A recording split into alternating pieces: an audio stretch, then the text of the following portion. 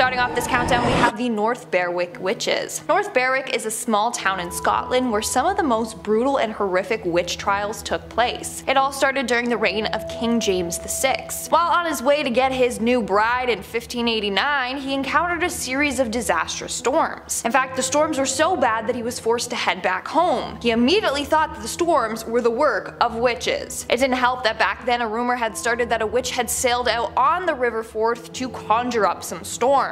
So from then on, King James was dead set on finding these witches. In fact, 70 to 200 women were accused of being witches. Most of them were tortured and then executed. Now, apparently during these trials, he did come across a number of women that admitted to being witches. They claimed that they had all made deals with the devil and were now under his command. They also claimed that they would use one of the churches there to hold their covens. They even said that this was the place where they had summoned the devil himself. In fact, this church was located right on the seafront, so James was like, aha! The perfect place to conjure up storms. All of you are guilty. As a result, these witches were strangled and then burnt at the stake. In our fourth spot today, we have Sabrina Spellman. Although she's a fictional character, Sabrina still deserves a spot on today's list. Without too many spoilers, the show The Chilling Adventures of Sabrina is about Sabrina, a teenage witch who on her 16th birthday has to sign her name in the Book of the Beast. Upon doing so, she makes a deal with Satan. She basically gives herself to him in exchange for magical powers. At first, Sabrina refused to do so because she didn't want to give up her mortal life, but later on she was forced into doing it in order to stop a number of evil forces that were murdering many of the townsfolk. Once she signed the book, she is forced to do Satan's bidding. She has to basically bow down to him and do whatever he instructs her to do. In return, Sabrina's magic became even stronger. In fact, she became the fourth witch in all of history to summon demonic blue hellfire, which was then used in order to fight off the Greendale 13. And for her to do that as a relatively new witch is very impressive. Later on in the show, we also realize that Miss Wardwell is evil and is using Sabrina so she can become the Queen of Hell. Sabrina's destiny took a dark shift as soon as she made a deal with the Dark Lord. Although all the witches in the series have signed this book, the Dark Lord specifically needed Sabrina to sign it. Her destiny is far more different than the other witches in the show. Have you guys watched the show? Let me know in the comments below. Honestly, I did, but after season 2, I couldn't anymore. Let me know your thoughts though. Number 3, the Munich Manual of Demonic Magic. Try saying that 5 times fast. The MMDM, or Liber Incantationum Exorcium et Fascinatum Variarum, is a 15th century grimoire manuscript. The text, composed in Latin, is largely concerned with demonology and necromancy. Richard Kiekeffer edited the text of the manuscript in 1998 under the title Forbidden Rites, a Necromancer's Manual of the 15th Century. Portions of the text in English translation are presented in Forbidden Rites as well, embedded with the author's essays and explanations on the Munich Manual in specific and grimoires in general. The Russian translation of this Latin grimoire was published in 2019, while the first English translation was published in only 2023. There was only one known surviving manuscript of the original Munich Manual, which is almost complete, except for the first 2 folios that describe the beginning of the first ritual. The rest of the grimoire contains complete instructions for the invocation of demons such as Satan, Lilith, Astaroth, and Samael, as well as the supposed attainment of favors and supernatural powers from them. Some of the spells allow for obtaining the love of a woman, achieving invisibility, acquiring wealth and treasures, or gaining knowledge. The text is accompanied by over 40 illustrations of magic circles and symbols to be used in the rituals. Page 130 to 133 of the text include a list of 11 demons, similar to the one from the Ars Goetia. Since there are only 11, I guess I could list them all off. So Count/Duke Barbarous,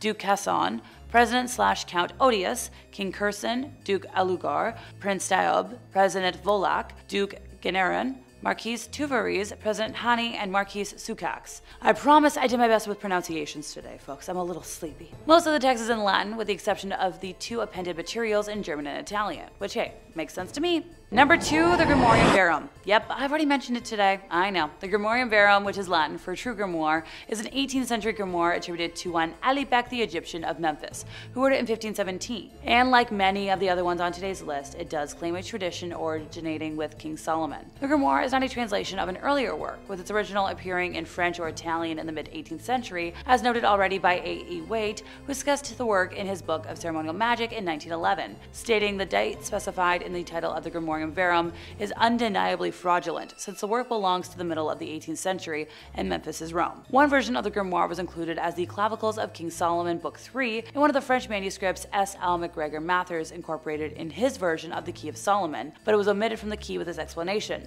At the end, there are some short extracts from the Grimoire Verum with the seals of evil spirits, which, as they do not belong to the Key of Solomon proper, I have not given. For evident classification of the key is in 2 books and no more. Now, Idris Shah also published some of it in The Secret Lore of Magic, Book of the Sorcerers, in 1957.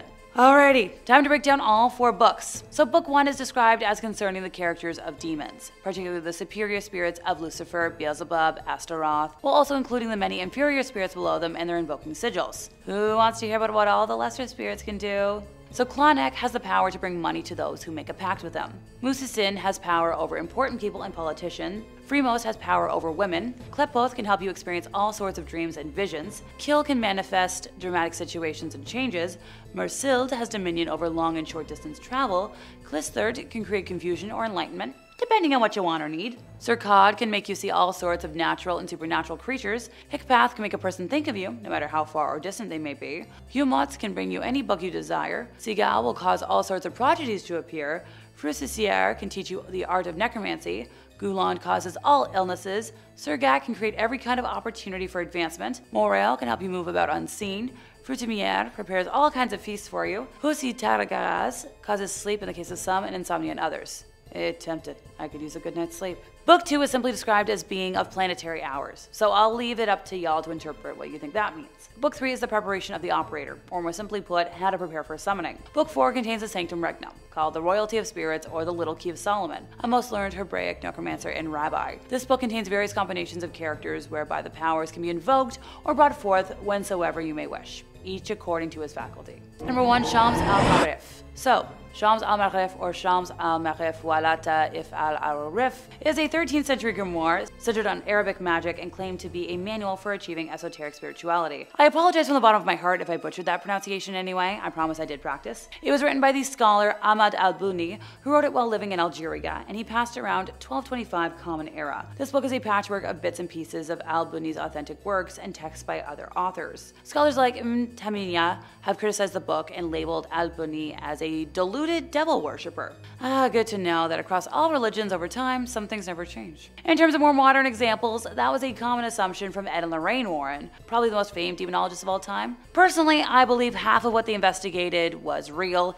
and the other half was them just making a living, which at the end of the day, I have to give some respect to. Well, minus viewing alternate lifestyles outside of Christianity as a sin. Pardon me, I got a little sidetracked here. In contemporary form, the book consists of 2 volumes, the Shams al-Marif al-Kubra and the Shams al-Ma'arif al-Sugra, with the former being the larger of the 2. The first few chapters introduce the reader to magic squares, and the combination of numbers in the alphabet that are believed to bring magical effect, which the author claims is the only way to communicate with jinn, angels, and spirits. The table of contents that were introduced in the later printed editions of the work contain a list of unnumbered chapters, which stretch to a number of 40. However, prior to the printing press and, various other standardizations, there were 3 independent volumes that circulated, each one differing in length. While being popular, it also carries a notorious reputation for being suppressed and banned from much of Islamic history, ergo how it found its way to our list today. However, it continues to persist in being read and studied up to the present day, despite its questionable veracity and negative implications. Some Sufi orders, such as the Things I Cannot Say order, have recognized its legitimacy and use as a compendium for the occult and hold it in high regard. Another title by the same author, the title having been translated to The Source of the Essentials of Wisdom, is considered its companion text. In terms of translations, although a formal translation into English hasn't happened yet, there have been numerous renditions of a few of the more popular rituals found within the main treatise, as well as those that lie in its accompanying text. Kicking off our list today, we have Guide Spademanger, one of the first women executed for sorcery in Denmark and in Scandinavia. In 1543, King Christian III of Denmark equipped a fleet of 40 ships to chase away an imperial Dutch fleet from the coast of Norway to the Netherlands. Outside of Helsinki, his fleet was stuck in a calm, and the whole project failed. Soon, a merchant's wife named Guide Spademanger was arrested and tortured, believed to have gathered a group of witches in a valley outside the city and enchanted the ships. She eventually admitted to conducting a spell with a coven on a hill above Elsinore, and named several more people that were involved, male and female, including vicars, which led to the expansion of the witch trial. Her trial was handled by the royal governor Escabild. She also said that the enchantments would never disappear unless Guide herself was allowed to remove them personally. The people that she named were arrested and tortured to an extent quoted as so hard their limbs were separated, but none other than Guide confessed. In November of 1543, the king demanded for the rightful old principal of witches to be burned, but she sadly suffered through further interrogations first before meeting the end of her time. In fourth place, we have Agnes Sampson. Starting off this tale, when King James decided to marry Anne, Princess of Denmark, as quickly as he possibly could, this wedding was arranged in Denmark with a proxy standing in for him since he was,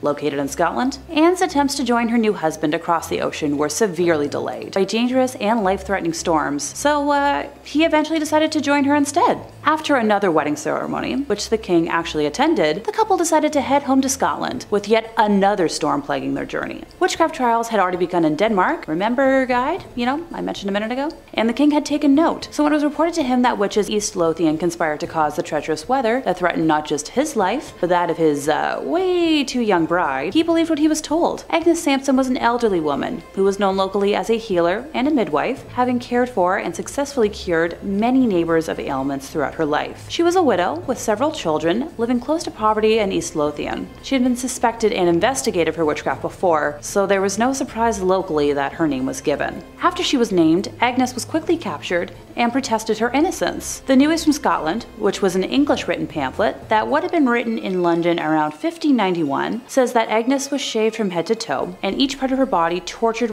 for hours, intentionally to cause intense pain. The devil's mark was found, and she confessed, saying that she and hundreds of other witches attended North Berwick Kirk on Halloween night to meet with the devil to end the life of the king. She claimed the devil appeared to her as a black man, a dog, or a hayrick. Agnes also mentioned various attempts to obtain the king's shirt or other personal linens in order to work her charms. She had attended a witches' convent at North Berwick with her son-in-law, where they collected bones and powdered them for said charms. To prove her magical powers, he told the king the exact words that had passed between him and his new wife on their wedding night. Agnes's trial was presided over by a judge, with a jury of 17 men from East Lothian, many of whom would have known Agnes personally. After hearing the evidence, they found her guilty of 49 out of the 51 charges. In January of 1591, she was taken to Edinburgh Castle and met her end by way of a rope necklace, with her body then being burned at the stake. The naked ghost of a bald Agnes is said to roam the palace of Holyrood House, the official Scottish residence of the British monarchy. Let me know in the comments if you've ever been or if you've seen Agnes yourself. Moving on at number 3, we have Lilith. Now, the description of Lilith varies depending on your beliefs. In Jewish folklore, Lilith is a female demon. In Luciferian witchcraft and Luciferianism, Lilith is described as the consort of Samael. Other people believe that she is the wife of Satan, or that Lilith was the first wife of Adam. But she wasn't that obedient to him, and Adam didn't like that, so Lilith left. Then God made Eve, who was more obedient. Lilith became jealous and turned into the snake that made Eve take a bite from the apple. The two were banished from the Garden of Eden, and Lilith turned into a demon, her main goal to get revenge on all men. Then you have the people that believe Lilith is a child-killing witch. She wasn't able to conceive, so she was jealous of pregnant women and would go around killing them or stealing their babies. In this case, we are looking at the version in which Lilith is a witch,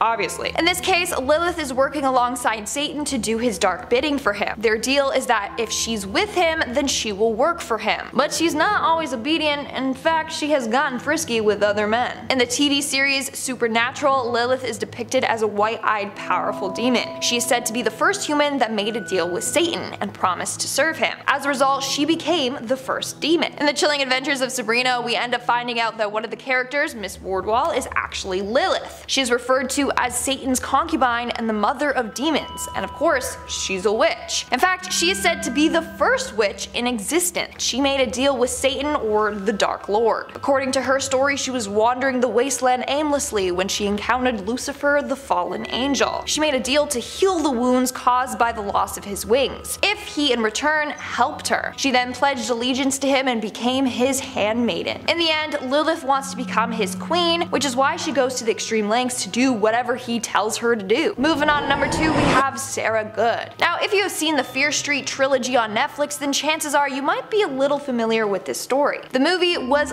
loosely based off of the real witch Sarah Good, but in the movie they changed her name to Sarah Fear. So Sarah was one of the first 3 women that were accused of witchcraft. It was her, Sarah Osborne, and Tituba. These 2 other ladies were said to be real witches, and when they were accused, they brought forth Sarah Good's name, saying that she was a witch too, little tattletalers. The townspeople were quick to believe this because Sarah never attended church. She lacked self-discipline and self-control, and she was 38, but apparently she looked like she was 70. That combined with the other ladies' testimonies had everyone against her. In fact, apparently when she was brought in front of the court, a number of witnesses began to twitch and rock back and forth and moan. So they were all like, damn, she's definitely a witch. Look at what she's doing to the people that accused her of being one. Not only that, but her own husband and daughter even admitted to Sarah being a witch as well. And then things kept getting worse and worse for her. At one point in her trial, one of the accusers started acting out and claimed that Sarah attacked her with a knife. In the end, of course, she was found guilty of witchcraft and was sentenced to death. But just before her death, she made a deal with the devil to curse a priest. She said, and I quote, "I am no more a witch than you are a wizard, and if you take my life, God will give you blood to drink." Now when she died, apparently the priest and his land both became cursed, just like Sarah claimed it would. To this day, it's said that Sarah continues to haunt the town, searching for those that have wronged her. And in our number 1 spot today, we have the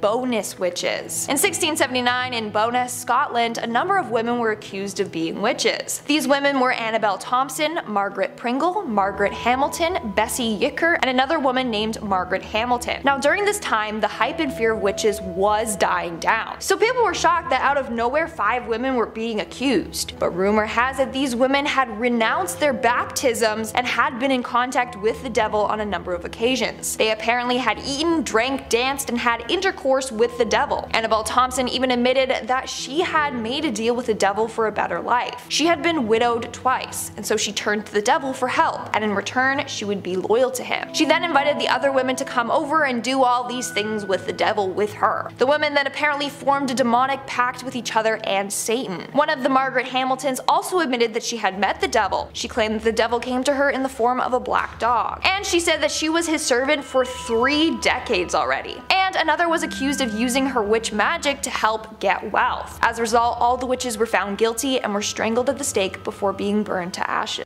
Number 5. Did rye bread cause the witch hunts? According to my research, this is apparently the most common bizarre myth in all of Salem. So ergot is a fungus blight that forms hallucinogenic, fun stuff in bread, causing its victims to appear bewitched when actually they're just higher than a kite. The victims of ergot might suffer paranoia and hallucinations, twitches and spasms, cardiovascular trouble, and stillborn stuff. This particular fungus thrives in a cold winter followed by a wet spring and seriously weakens the immune system. Human poisoning due to the consumption of rye bread made from ergot-infected grain was actually pretty common in Europe back in the Dark Ages. The first mention of a plague of gangrenous ergotism in Europe comes from Germany back in 857, and following this, France and Scandinavia experienced similar outbreaks. England is notably absent from the historical regions affected by ergotism since its main source of food was wheat, which is resistant to ergot fungi. Back in 944, a massive outbreak of ergotism caused 40,000 deaths in the regions of Aquitaine, Limousin, Périgord, and Angoumois in France. The theory of ergot poisoning is that it grew on the rye that the colonists of Salem used to make their bread. The ergot would have had that LSD-like effect that caused the inhabitants to see and hear things that weren't there, thus causing the bizarre hallucinations, which caused over 250 people to be accused of witchcraft. The origins of this legend started in 1976 when Linda R. Caporio wrote a paper entitled Ergotism, the Satan Loosed in Salem. It was publicly dismissed by Stephen Nissenbaum, a historian and co-author of Salem Possessed, and over the years dozens of experts have weighed in and found the basis for this theory lacking in anything resembling convincing. For starters, at the time the custom was for all bread to be served toasted, as Puritans generally believed that untoasted bread caused stomach problems, which would have helped to kill off any ergot that survived baking. Also, one of the most common side effects besides hallucinations was gangrene and necrotism of the extremities. If this was happening during a time when every single instance of perceived witchcraft was being documented, and dozens of people were so affected by this, ergot poisoning that they were having hallucinations, someone would have documented that, the other symptoms were happening as well. And to my knowledge, the other symptoms weren't as common. Number 4. The Ghost of Sheriff George Corwin. So while I've done my best to try and leave the witches themselves off of today's list, since I did promise y'all legends that weren't the trials, you might have picked up by now that most of the legends revolve around the history of the trials in one way or another. There's no escaping it, so make sure you're still buckled up and enjoy. Sheriff Corwin was the most infamous and brutal when it came to interrogating and handling accused witches back in the day, earning himself a nickname for his heinous methods of torment. Oh, you want to know what the nickname was? Well, sadly, I'm not allowed to say it thanks to interweb rules, but it involved hands around necks and lack of air. A building called the Joshua Ward House now stands on top of the land where George lived and died, and many people say that they've seen him in the windows or even felt his hands pressing down around their necks when they're inside the space. In terms of lineage, he was the nephew of witchcraft trials judge and witch house owner Jonathan Corwin. He's most famously known for the case of Giles Corey, who endured peine forte et dure, or a pressing of stones upon his chest for 3 days, while Sheriff Corwin repeatedly asked him to enter an official plea before his God and country, which Corey had refused to do so in court. According to the legend, George was so sadistic and enjoyed tormenting folks so much that he had a secret dungeon below his home, where he could carry out his fiendish desires whenever he wished. Now that we have the legend part of this out of the way, time to consult the history books for the factual side of things. The actual cases of George tormenting the accused are documented, but are far fewer than have actually been attributed to him. In the case of Giles Corey, who had pleaded innocent but refused to use the official phrasing, likely to delay proceedings and cause trouble for the court and judges that he was furious with, his punishment was technically illegal by the original Massachusetts law. The Body of Liberties Act of 1641 forbade extreme harm, and while the Body of Liberties was officially replaced by the Provincial Charter in 1691, aka the year the witchcraft hysteria began, it was still very much upheld in spirit during this time, and George performing these acts was not seen as appropriate. It may have even led to Governor Phipps, paying more attention to the trials and to disband the court of Oyer and Terminer that he himself had set up. Also, if he had actually had his own personal dungeon for illegal bad things, there would have had to have been multiple cover-ups, and there isn't really proof of that during a time when everything was documented. At the end of the day, there isn't proof he did, or didn't, so let me know in the comments where you stand on this. In the middle of this scary sandwich, we have Angèle de la Barthe in 3rd place. Born around 1230 in Toulouse, France, she was a noblewoman and a Gnostic Christian, which was a sect that was considered heretical by the Catholic Church. By definition, Gnostic Christian is a term that refers to various branches of early Christianity that claim to have special divine knowledge. They have different views of the Bible, Jesus Christ, salvation, and God compared to traditional Catholics. They have diverse teachings and practices such as Valentinianism, Sethianism, Manichaeism, and Mandaism. Some of them regard Jesus as a human being who became enlightened or Christed, while others see him as a divine being who came to lead humanity back to the light. In 1275, Angèle was accused of having sexual relations with Satan, and she was impregnated by him, giving birth to a baby that had the head of a wolf and a serpent's tail. This being consumed human flesh, and Angèle stole infants to feed it. When she was arrested, she was tortured and eventually confessed that the accusations were true. She was sentenced to death and burned alive, making her the first in Europe to have her life ended from accusations of witchcraft. Also, fun fact for you, at the time it wasn't illegal to have sexual relations with demons. If you have access to a time machine out there, don't get any ideas. In 2nd place, Walpurga Hosmanen was a midwife, born sometime between 1510 to 1527, where she lived and worked in Bavaria. Her trial was one of the most ruthless witch trials in Germany. Walpurga's life had been unremarkable until her arrest on charges of witchcraft, sorcery, and vampirism in the year 1587. After her arrest, she was subjected to terrible torture. Go figure, until she confessed to her deeds. According to her confession, soon after she became widowed in 1556, when she was working in the field of the city, she had made arrangements to meet a male co-worker for sex in her cottage later that evening. But he had not arrived. Instead, a demon had come dressed in his clothes. She established a relationship with said demon, named Federlin, who made her swear allegiance to the devil and promised to rid her of poverty. Hey, sounds pretty tempting. During her confession, she stated that she had sworn herself to Satan and written it on a contract, and Federlin had then taken her to the real devil and confirmed her contract, after which they had drunk wine, consumed the roasted flesh of young humans, and had sex. And in case I need to clarify, she had intercourse with Federlin, not the devil. Plot twist, I know. She described visiting the devil often, and her demon lover had also visited her plenty to have sex with her, even in the streets at night and while she was in prison, leaving every time she said the name of Jesus. Alright, well, that's one way to come down from it. Federlin had gifted her the magical ointment she used to harm her victims, which included humans of a variety of ages, animals, and even crops. She confessed to having ended the life of many young during her work as a midwife by applying the special salve or putting pressure to their foreheads and to have sucked their blood like a vampire. Well, Walpurga also confessed to having eaten the young with other witches and using their hair for sorcery. The full list of crimes she confessed to was very long, with her victims including 41 young humans, 2 mothers in labor, and a multitude of other people and animals, including cows, pigs, geese, and a horse. The decision of authorities was swift and unanimous, with the church and royal court finding her guilty and sentencing her to death. Before being burned, she was first taken through the city and stopped 5 times before reaching the place of execution. At the first stop, they branded her left breast and right arm with irons, then her right breast at the second stop, her left arm at the third, with her left hand being then branded at the 4th stop. Once they reached the place of execution, her right hand, with which she had made her oath as a midwife, was cut off before finally being burned alive at the stake. Her ashes were not allowed to remain on soil, but were then dumped in a stream. In first place, we have Gilles Garnier. I swear I don't intentionally plan to name male witches as the worst on my list, but they tend to commit the most heinous acts throughout history. And before anyone wants to try to correct me in the comments again, men have often been named as witches throughout time.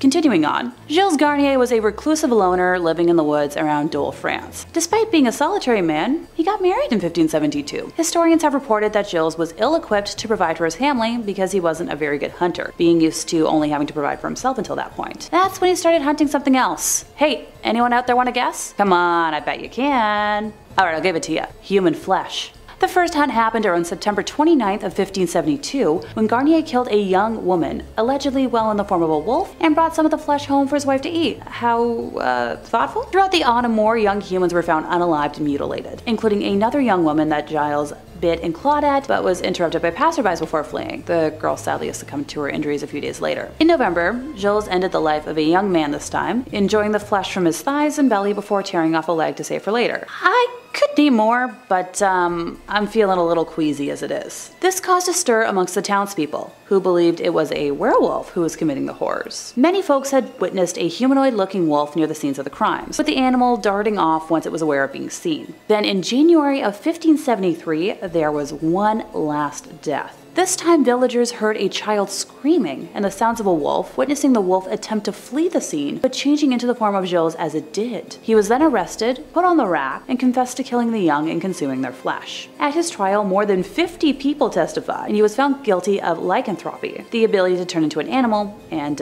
witchcraft. He and his wife were burned at the stake on January 8, 1573. In 5th place, we have witch cakes to kick us off. Sadly, these aren't yummy Halloween cakes, a thought which makes me very hungry.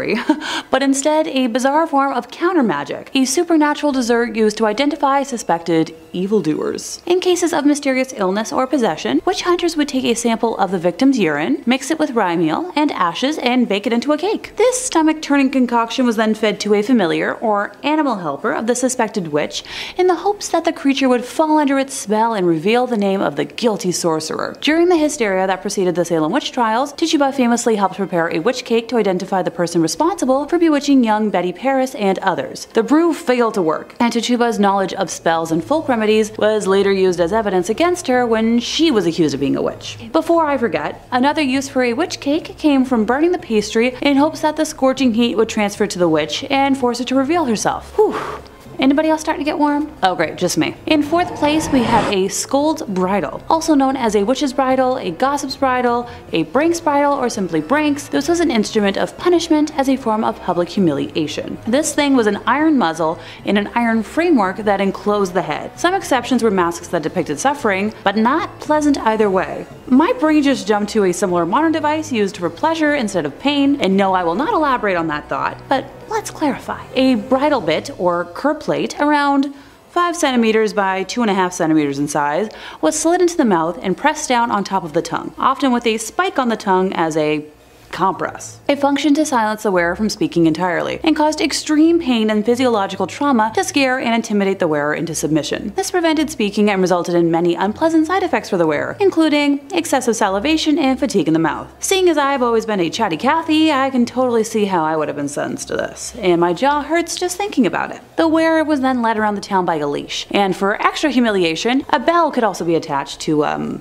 draw in crowds. First recorded in Scotland in 1567, the brinks were also used in England and its colonies. The Kirk sessions in barony courts in Scotland inflicted the contraption mostly on female transgressors, and women considered to be rude, nags, common scolds, drunken, but mostly witches. It was also used as corporal punishment for other offenses, notably on female workhouse inmates. The person to be punished was placed in a public place for additional humiliation and sometimes beaten. Just sometimes, not every time apparently. Knowing what I know about history and cover-ups, I'm going to lean towards probably most of the time. The Lanarkburg records record a typical example of the punishment being used. When wearing the device, it was, impossible for the person to either eat or speak. Other pranks included an adjustable gag with a sharp edge, causing any movement of the mouth to result in laceration of the tongue. In Scotland, pranks could also be permanently displayed in public by attaching them, for example, to the town cross, tron, or toll booth. Then the ritual humiliation would take place, with the miscreant on public display. Displaying the pranks in public was intended to remind the populace of the consequences of any rash action or slander. Whether the person was paraded or simply taken to the point of punishment, the process of humiliation and expected repentance was the same. Time spent in the brittle was normally allocated by the Kirk session in Scotland or by a local magistrate. Number 3, tunnels under the graveyard. Honest to goodness, the moment I heard about this as a possibility, my modern brain started to think about all the ways this could be convenient today. Also, being a Disney girl, my brain did jump to the utilidor system that runs under Disney World. Ooh, and the Toronto Path. Granted, I never really use it unless my dad's visiting and we're like walking around downtown, or if I'm trying to get to Union Station after a convention downtown. Pardon me, I know, off topic. So this legend claims that underneath the old Bearing Point Cemetery is a series of tunnels that used to be connected to the Salem harbor. Used for smuggling or simply unloading ships, these tunnels would flood with the high tide. When digging graves, workers would simply open up shafts to these tunnels, and as the priest would ask the mourners to look up to the heavens, they would unceremoniously dump the bodies down these shafts to be washed out to sea. It sounds a smidge morbid and hard to believe, but that's the joy of legends. But here's the thing, it actually has like the tiniest glimmer of truth, like the tiniest, most minuscule flicker. Smaller than Tinkerbell. Originally, the Salem harbor did come close to what is currently the cemetery, until sections of the city were filled in, and there are some tunnels underneath Salem. However, the rest is such complete and utter ridiculousness that historians are adamant it isn't true. But there's only one way to find out. Who wants to go on a road trip to Salem with me to go tunnel hunting? My car has room for plenty of people, trust me. Number 2, the bodies under the witch house. So remember when I mentioned Jonathan Corwin just a few moments ago? Yeah, that's about to come into play again. So when the Corwin house, aka Jonathan's house, was moved back in the 1940s to accommodate the widening of the street, underneath the original hearth were several bones. These were thought to be hidden bodies, and the town was in an uproar over the hidden corpses in the basement of the witch house. And if we're going off of information based on the legend, it would make sense with the whole secret dungeon of George's. This legend actually has the most historical fact behind it, as there was indeed a newspaper article about bones found under the witch house, along with a shocking headline and gruesome photo to accompany it. Sadly, or well, I guess not sadly for humans, just sadly for the purpose of sensationalism, the reality behind that headline is a little more mundane. It was common at the time of building said house, around the 1640s, to bury meat or bones underneath the cooking hearth in order to promote plentiful food for its inhabitants. Even if this wasn't the case, since I know we all like to poke holes into thin theories, the odds of charred bones from various meals over the past 300 years finding their way into the ashes and under added bricks isn't really unlikely. And regardless of their origin, the bones discovered were decidedly not human. Apparently a whole boatload of tests were done. So sadly, unlike the Disney urban legend where we found out that there really are human boats on the Pirates of the Caribbean ride, this one might be bunk. As a side note to this entry, there are no official cases of witchcraft trial victims being brought to the Corwin house for examination. While Corwin may have heard original accusations in his parlor, the odds of him being willing to bring an accused witch into his home, with his family and descendants, are astronomically against it. Dang it all though, I like when my theories are right. Number 1, the Seven Gables Secret Stairs. The House of the Seven Gables, which is also known as the Turner House or Turner Ingersoll Mansion, is a 1668 colonial mansion in Salem, Massachusetts, named for its gables. It was made famous by Nathaniel Hawthorne's 1851 novel, The House of the Seven Gables, and is now a non-profit museum. The earliest section of the House of the Seven Gables was built in 1668 for Captain John Turner and remained in his family for 3 generations, descending from John Turner II to John Turner III. You get the idea. Facing south towards Salem Harbor, it was originally a 2-room, 2.5-story house with a projecting front porch and a massive central chimney, but nowadays that portion forms the middle of the house. 4 windows of the original ground room floor, which became a dining room, remain in the house's side wall, and a few years after the original build, a kitchen lean-to and a new north kitchen L to the rear of the house were added. By 1676, Captain Turner had added a spacious front extension with its own chimney, containing a parlor on the ground floor with a large bedchamber above it. Ceilings in this new wing are higher than the very low ceilings in older parts of the house, and it featured double basement windows and an overhang with carved pendants. It was all capped with a three-gabled garret. In the first half of the 18th century, John Turner II remodeled the house in the New Georgian style, adding wood paneling and sash windows. These alterations are preserved as very early examples of Georgian decor. The House of the Seven Gables is one of the oldest surviving timber-framed mansion houses in continental North America, with 17 rooms and over 8,000 square feet, including its large cellars. So for as long as people have been giving and taking tours of the House of the Seven Gables, the story has gone that the secret staircase of the house was used for just about everything, from smuggling freed slaves through the Underground Railroad to hiding secret lovers for midnight trysts. Sadly, it's just a set of servant stairs. So back when servants were in common usage, these stairs and passages were just as common, since it was considered unseemly for the servants to be in public view.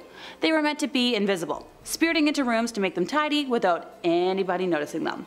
Ergo, hidden stairs and passageways were built to make it easy for them to access areas without meeting the gentry in the main halls and stairs. They're pretty common in older grand places. Locations like Casa Loma jump to mind for me, since they have one behind like a fireplace or something, if my memory's correct. Apparently in recent years there has been some debate over whether the staircase would have been part of the original or later period structure, as it was part of a rebuild by a famous colonial revivalist architect by the name of Joseph Chandler at the direction of Caroline Emerton in 1909. It absolutely fits with the design of servant stairs though that are seen in many similar structures. And gosh dang, here I was hoping for another home on the same level of spooky as the Winchester Mystery House over in California. Now that's a home with the most random additions with no meaning, all meant to hopefully appease spirits.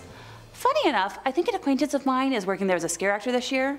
It's a good reminder to touch base with. Starting off at number 5, burning at the stake. By far the most well-known punishment for those tried as witches, burning at the stake was a cruel and unusual form of execution used commonly back during the many witch trials of the 17th century. These executions were not only physically agonizing, but also symbolized the depths of human fear and prejudice. One such example of this terrible practice was the Wurzburg witch trials of the 17th century, known as one of the largest witch trials in history. Accused witches faced a horrifying fate at the stake. The authorities believed that fire possessed the purifying power to cleanse the accused of their alleged connections to the devil. In reality, it was a grotesque display of violence. Victims were often tied to wooden stakes in a public square, surrounded by jeering crowds. They were subjected to unimaginable pain as the flames slowly consumed them. The agony of being burnt alive was drawn out, excruciating, and inhumane. What made the burning of witches particularly cruel was the complete absence of credible evidence. The trials were fueled by paranoia, superstition, and hysteria. Accusations were often based on flimsy hearsay, personal grudges, or even just random suspicions. The accused had little chance to defend themselves, and confessions were often extracted through rigorous mental and physical torment. These false confessions only added to the tragedy, as innocent people were forced to implicate themselves and others in a desperate attempt to end their suffering. Furthermore, the persecution of witches during the Wurzburg witch trials, like many other witch hunts, was often intertwined with gender bias. Women, especially those who didn't conform to societal norms, were disproportionately targeted. Accusations of witchcraft could be used to control and punish women who challenged the status quo or were perceived as a threat to male authority. The cruelty of burning witches at the stake was not limited to the physical torment. It was a gruesome spectacle intended to terrify the populace into submission. Public executions were meant to send a message that dissent would not be tolerated and that conformity to prevailing religious and social norms was imperative. The psychological impact on society was profound, as fear and mistrust tore communities apart. The Wurzburg witch trials, like many others, were eventually recognized as a dark chapter in history. They serve as a stark reminder of the dangers of mass hysteria, religious fanaticism, and the absence of due process. Today, we look back on these events with horror and regret, vowing never to repeat the cruelty of burning alleged witches at the stake. It is a somber lesson that underscores the importance of justice, reason, and compassion in our pursuit of a more enlightened society. Next up at number 4,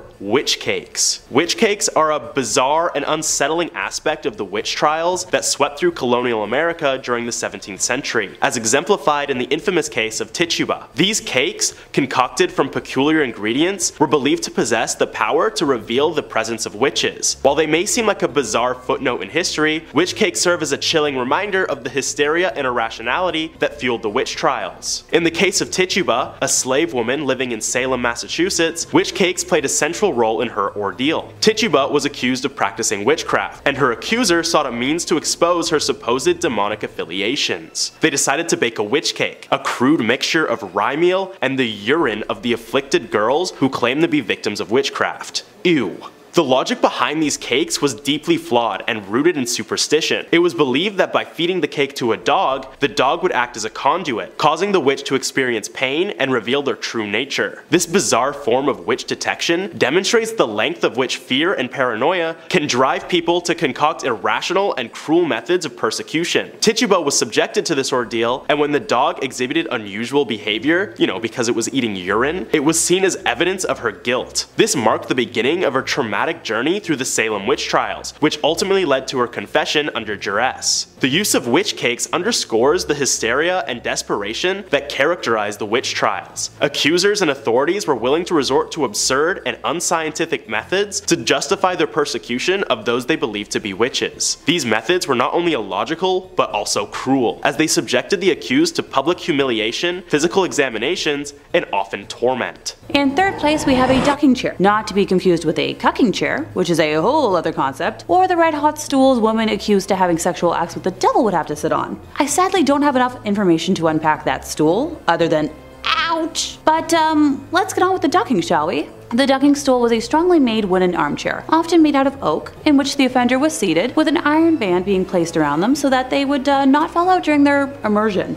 How thorough. The earliest record of the use of such is towards the beginning of the 17th century, with the term first being attested in English in 1597. It was used both in Europe and in the English colonies of North America. Usually the chair was fastened to a long wooden beam fixed as like a seesaw on the edge of a pond or river. And as much as I love and miss wooden playgrounds, I feel like this might not have been as fun. Sometimes the ducking stool was not a fixture, but was mounted on a pair of wooden wheels so that it could be wheeled through the streets, and at the river edge was hung by a chain from the end of a beam. In sentencing a woman, the magistrates ordered the number of duckings she should have, and as much as I've scoured the internet, I can't seem to find number data on this. If you have any ideas, please let me know in the comments. Another type of ducking stool was called a tumbrel, and was a chair on two wheels with two long shafts fixed to the axles. This was pushed into the pond, and then the shafts would be released, ergo tipping the chair up backwards. Sometimes the punishment proved fatal and the subject died. Once again, the sometimes should be taken with a pound of salt. In medieval times until the early 18th century, ducking was a way used to establish whether a suspect was a witch. The ducking stools were first used for this purpose, but ducking was later inflicted without the chair. In this instance, the subject's right thumb was bound to her left big toe, her left thumb to her right big toe, a rope was tied around the waist of the accused, and she was thrown into a river or a deep pond. If she floated, it was deemed that she was in league with the devil, rejecting the baptismal water. If she sank, she was cleared. Oh, and she'd be dead. Can't forget that part. Silly me. In second place, we have witch mark hunting and pricking. Witch hunters often had their suspects stripped and publicly examined for signs of an unsightly blemish that witches were said to receive upon making their pact with Satan. This devil's mark could supposedly change shape and color and was believed to be numb and insensitive to pain. Prosecutors might also search for the witch's teat, which was an extra nipple allegedly used to suckle the witch's helper animals. In both cases, it was really easy for even the most minor physical imperfections to be labeled as the work of the devil himself. Oh my, the horror. Moles, scars, birthmarks, sores, and tattoos could all qualify, so examiners rarely came up empty-handed. I'm trying to think of just how many birthmarks I have all over my body, so just add that to the tally of how I'm, a witch. Seriously, I feel the burning from the flames already. In the midst of witch hunts, desperate villagers would sometimes even burn or cut off any offending marks on their bodies, only to have their wounds labeled as proof of a covenant with the devil. So, damned if you do, damned if you don't. If I'm adding like scars to my blemish count, yeah, forget it. Okay, I think the temperature in here just went up another couple of degrees. Seriously. If witch hunters struggled to find obvious evidence of witches' marks on a suspect's body, they might resort to the ghastly practice of pricking as a means of, sussing it out. Come on! Even having a flawless body isn't going to exonerate you? What the heck? Witch hunting books and instructional pamphlets noted that the marks were insensitive to pain and couldn't bleed, so examiners used specially designed needles to repeatedly stab and prick at the accused person's flesh until they discovered a spot that produced the desired results. In England and Scotland, the punishment was eventually performed by well-paid professional prickers, many of whom were actually con men who used dull needle points to identify fake witches' marks. Well then, if you ever feel like your job just, isn't real, remember that people in history were paid to do well. Along with pricking, the unfortunate suspect might also be subjected to scratching by their supposed victims. This test was based on the notion that possessed people found relief by scratching the person responsible with their fingernails until they drew fluid. If their symptoms improved after clawing at the accused's skin, it was seen as partial evidence of guilt. No, absolutely not. I can't see anyone being proven innocent whatsoever from this nonsense. Talk about a biased court. In first place, we have dismemberment and mutilation. This is where my own stomach gets all topsy-turvy, so fair warning, I can handle creepy stuff, no problem. But gore? There's a reason I haven't been able to bring myself to watch the Terrifier movies. So when witch hunters wanted to get answers back in the day, if I haven't made it clear enough by now, they didn't really care about being humane or, coercion, just being right. They would do whatever they deemed necessary to get a confession, leading many witches to confess just to make the pain stop and end their lives, well, humanely. Say goodbye to your fingernails, because that was practically just a footnote in what they were allowed to do. Walpurga Hosmanen of Bavaria was led through multiple different stages of mutilation while being paraded to her execution. At the first stop, her left breast and right arm were branded with irons, then her right breast at the second stop, her left arm at the third, with her left hand being then branded at the fourth stop. Once they reached the place of execution, her right hand, with which she had made her oath as a midwife, was cut off before she was finally burned alive at the stake. Oh, her ashes were not allowed to remain on soil, but they were just, dumped in a stream. Probably the most extreme extent of this was a punishment normally reserved for killers, but exceptions were made for witches who confessed without torture to crimes deemed brutal enough for it. Are y'all ready for this? The offender would be strapped to 4 horses, with one arm or leg attached to each separate horse, and then on command, the horses would start running and rip the offender's arms and legs off. The person would die somehow, and painfully, through life source and limb loss. Starting off this countdown, we have John Reed. John Reed was one of the 7 witches tried in 1697 Scotland. When he was caught, persecutors found that he had a mark on his loin. John said that the devil had nipped him there and that it indeed was a witch's mark. John also confessed that he was in service with the devil. The devil promised him wealth and abundance, but in return, John belonged to the devil. But John revealed that the devil broke his promise and never did anything he said he was going to do. On top of that, John admitted to attending a number of meetings with other witches. He also admitted that he was responsible for the torment of Christian Shaw. Christian was an 11-year-old who claimed she encountered a pack of witches who then bullied her and stole her milk. He also admitted that they all drowned her in the local well. As a result of his confession, it was very clear that he was a witch and he was locked away in a cell. The next day though, he was found dead. He had hung himself in his cell with his own scarf. It was believed that this was the devil's work. The devil convinced him to take his own life because John exposed him. Within the following weeks, the other witches close to John took their own lives in their cell as well. Again, it's thought that the devil possessed them and killed them off one by one because he was pissed with them. In our 4th spot, we have Janet Howitt. Between 1661 to 1663, 44 people in Beaufort, Scotland were accused of witchcraft. 7 of those accused were executed. The fate of some of the others remain unclear. One of the main women was Helen Guthrie. She was not a nice lady at all. This woman murdered her own stepsister and the stepsister's children. But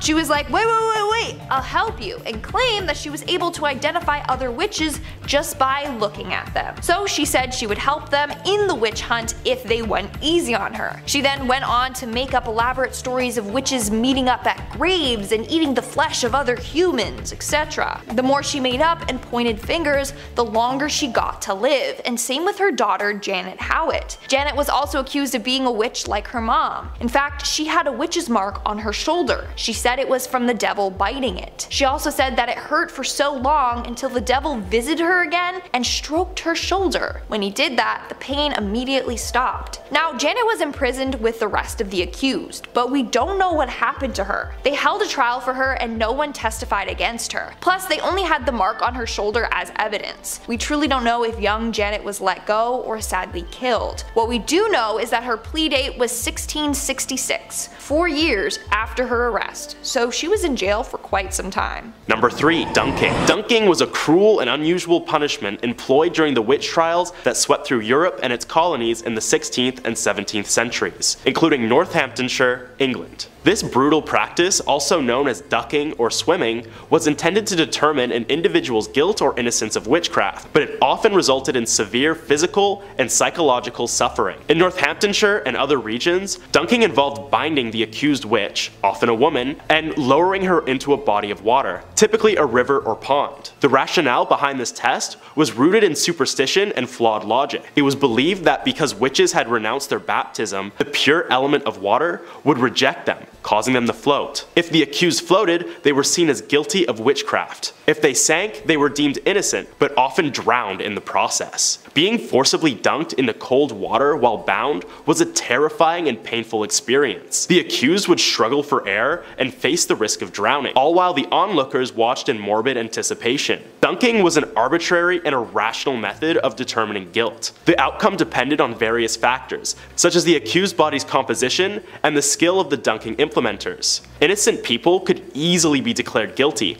leading to wrongful executions. Despite its cruelty and lack of reliability, dunking persisted in witch trials because it was consistent with the prevailing belief in the supernatural and the desire for swift justice. It was only with the eventual decline of witch hunts and the advent of more rational legal systems that such inhumane practices were abandoned. At number 2, prayer tests. Prayer tests stand as the greatest example of the unjust nature of the witch trials and the persecution of innocent individuals, making it a cruel punishment for anyone put on trial. They were a controversial and often absurd method used during the witch trials to supposedly rule out witches. These tests were grounded in superstition and religious fervor rather than sound evidence. Two notable cases, those of Jane Wenham and George Burroughs, shed light on the use and cruel consequences of such prayer tests during witch trials. Jane Wenham's case is one of the last witch trials in England, occurring in 1712. She was accused of witchcraft in Hertfordshire, and her trial attracted considerable attention due to the changing climate of skepticism regarding witch trials. One of the methods employed to test her guilt or innocence was the prayer test. In Wenham's trial, the prayer test involved having the accused recite the Lord's Prayer without error, usually out of the Bible or other holy texts. It was believed that a witch would be unable to utter the prayer correctly due to their alleged unholy nature. However, this test was deeply flawed and arbitrary, as it ignored the fact that many accused witches were uneducated and might struggle with reading the Lord's Prayer, especially in the intense and stressful environment of a trial. She also underwent dunking in order to test her witchy nature. Fortunately, Jane Wenham was found not guilty, thanks to the rising skepticism surrounding witchcraft. Even when accused of flying, the judge would retort, "Is flying a crime?" Which it isn't. Her case is often cited as a turning point in England's witch trials, as it exposed the irrationality and injustice of such proceedings. But in the case of George Burroughs in 1692, he wasn't so lucky. George Burroughs was one of the individuals accused and executed during the Salem witch trials in colonial Massachusetts. His case highlights how the prayer test was used in the American context. In Burroughs' trial, the authorities used the Lord's Prayer as a test of his innocence. They believed that if he couldn't recite it correctly, he must be a witch. Burroughs, to the astonishment of many, recited the prayer flawlessly, challenging the validity of the test. However, the court, fueled by hysteria and prejudice, dismissed this as a trick of the devil. So much for testing him, right? George Burroughs was ultimately convicted and hanged, illustrating how even when an accused individual passed the prayer test, it did not guarantee their acquittal or protection from the witch hunt's irrationality. So yeah, if you were wanted dead back then, you would be made dead. And at number 1, crushing.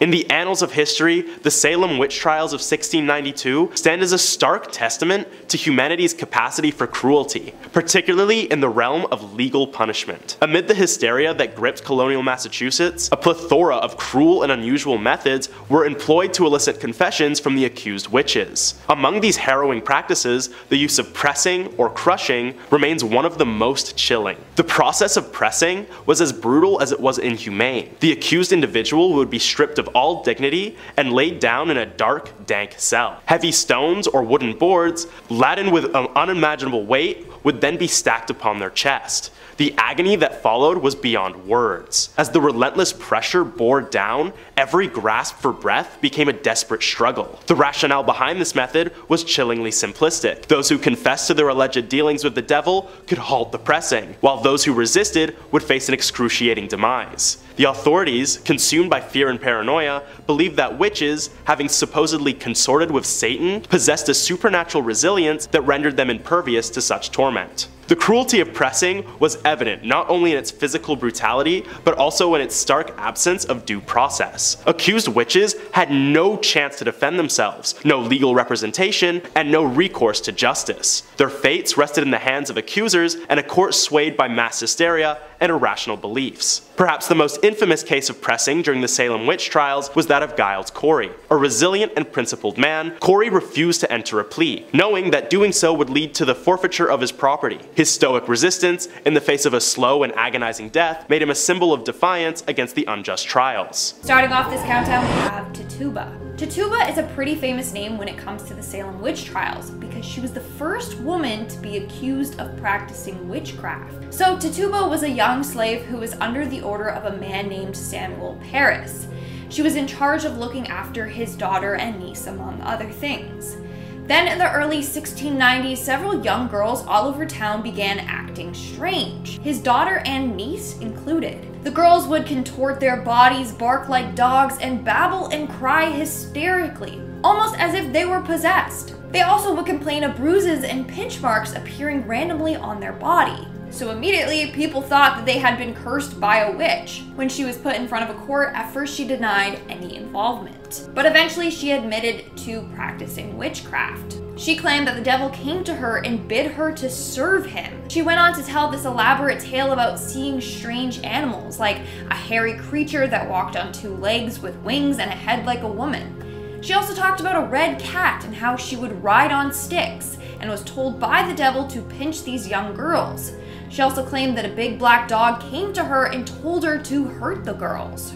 Her testimony shocked and scared a lot of people, and we don't know if what she said was true or if she was just messing with the people in the court, you know, playing into the whole witch stereotype, or if she really was practicing witchcraft and made a deal with the devil. In the end, she was sent to prison for a year. In 1693, some mysterious unknown individual freed her from jail, and after that, no one heard from her. In our fourth spot today, we have Agnes Sampson. In the early 1590s, King James VI of Scotland started to fear witches. He blamed that witches could cast spells on Mother Nature and conjure up terrible storms.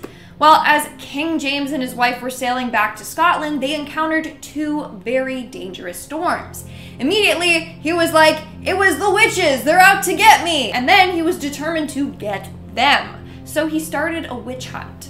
Of the 70 people accused of being witches, one of them was named Agnes Sampson. She was a healer and midwife, but because she had these healing powers, people automatically assumed that she was an evil witch. In fact, growing up, her father taught her about the black arts. She also apparently could give predictions. So yes, she was a witch, but she was not an evil one.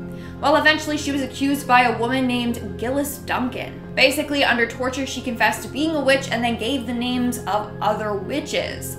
That's when Sampson's name was brought up. She was then tortured as well, and her body was shaved and revealed a witch's mark. In the end, under torture, she confessed to being allies with Satan and said that she conspired to kill the king. She was later burned to death. Now it's said that the ghost of Agnes haunts the Palace of Holy Roadhouse.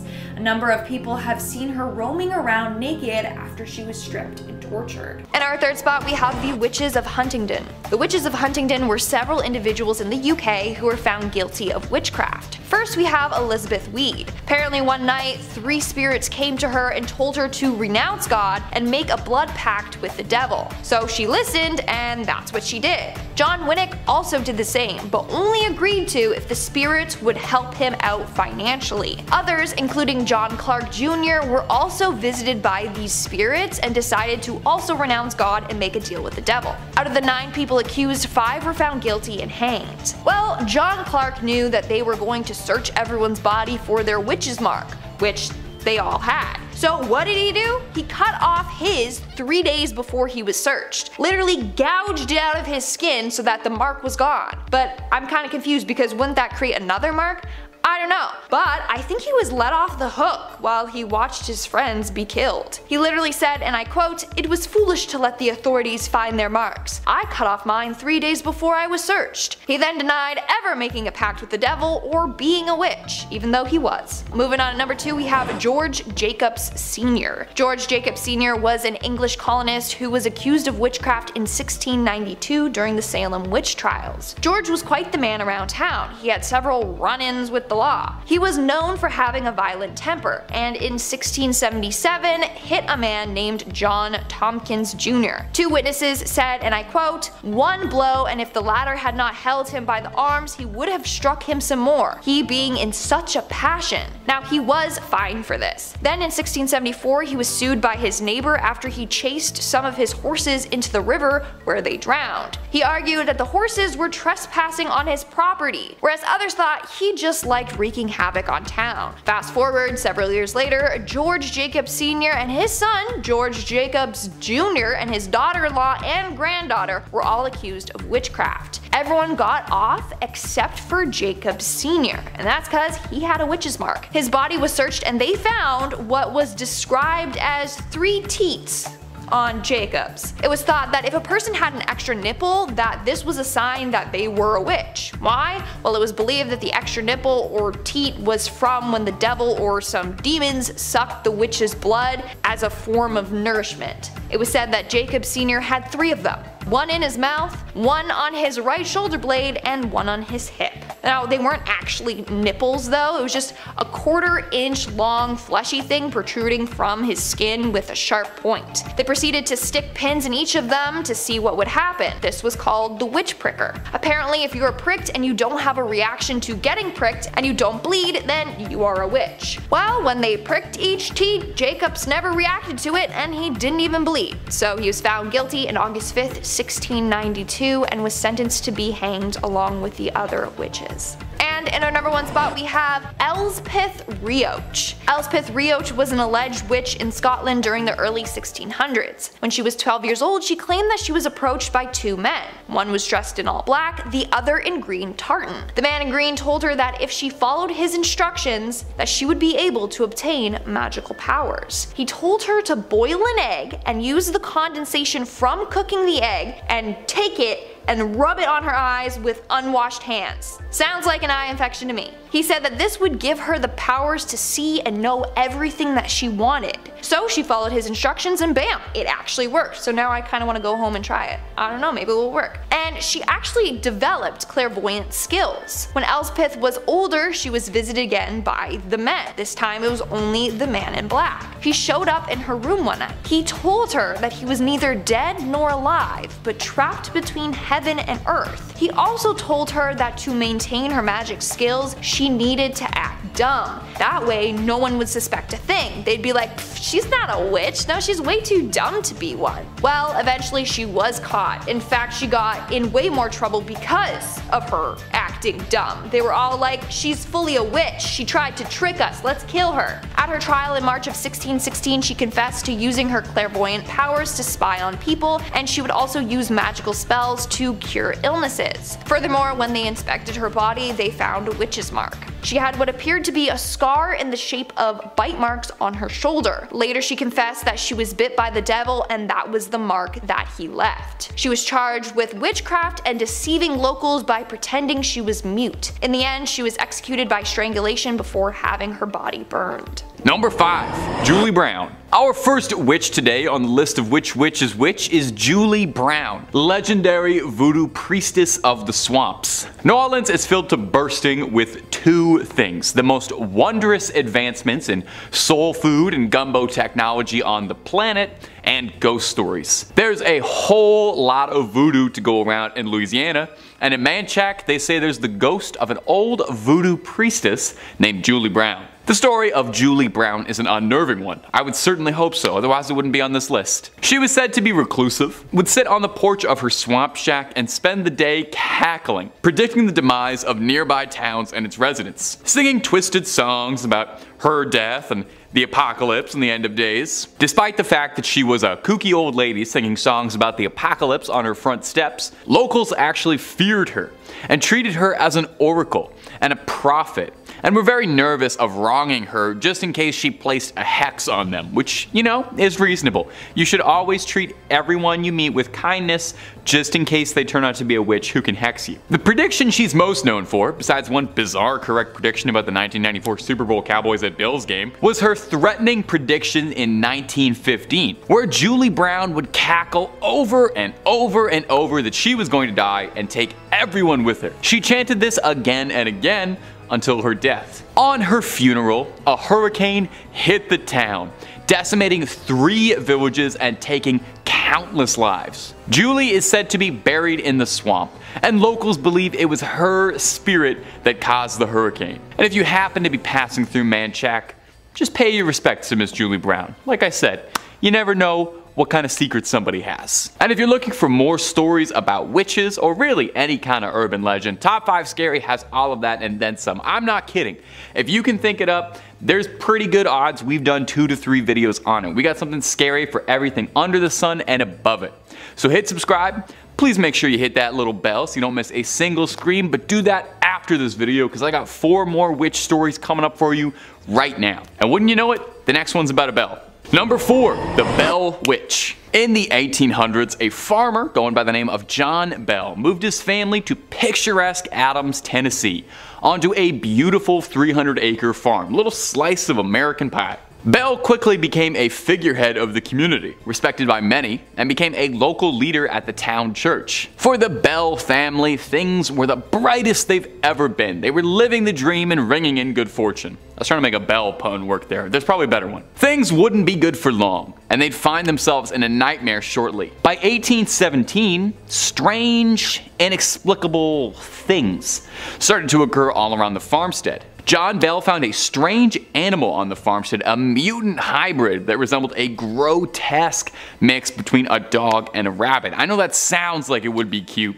but I think if you get the wrong parts of both, that's just going to turn out to be a very, very ugly animal. I think dog, rabbit ears, pretty cute. Maybe like dog, rabbit face, dog, rabbit body. I don't know. Mess. Anyway, it was a disgusting thing. The younger members of the Bell family would wake up covered in red scratches all over their bodies at all hours of the day. The family would hear faint whispering and singing that sounded like an old woman singing hymns. Most tragic is the Bells found a mysterious vial of liquid inside their home that no one could explain or understand. Nervous about what it was, the Bells offered the mystery liquid to their cat, which passed almost immediately.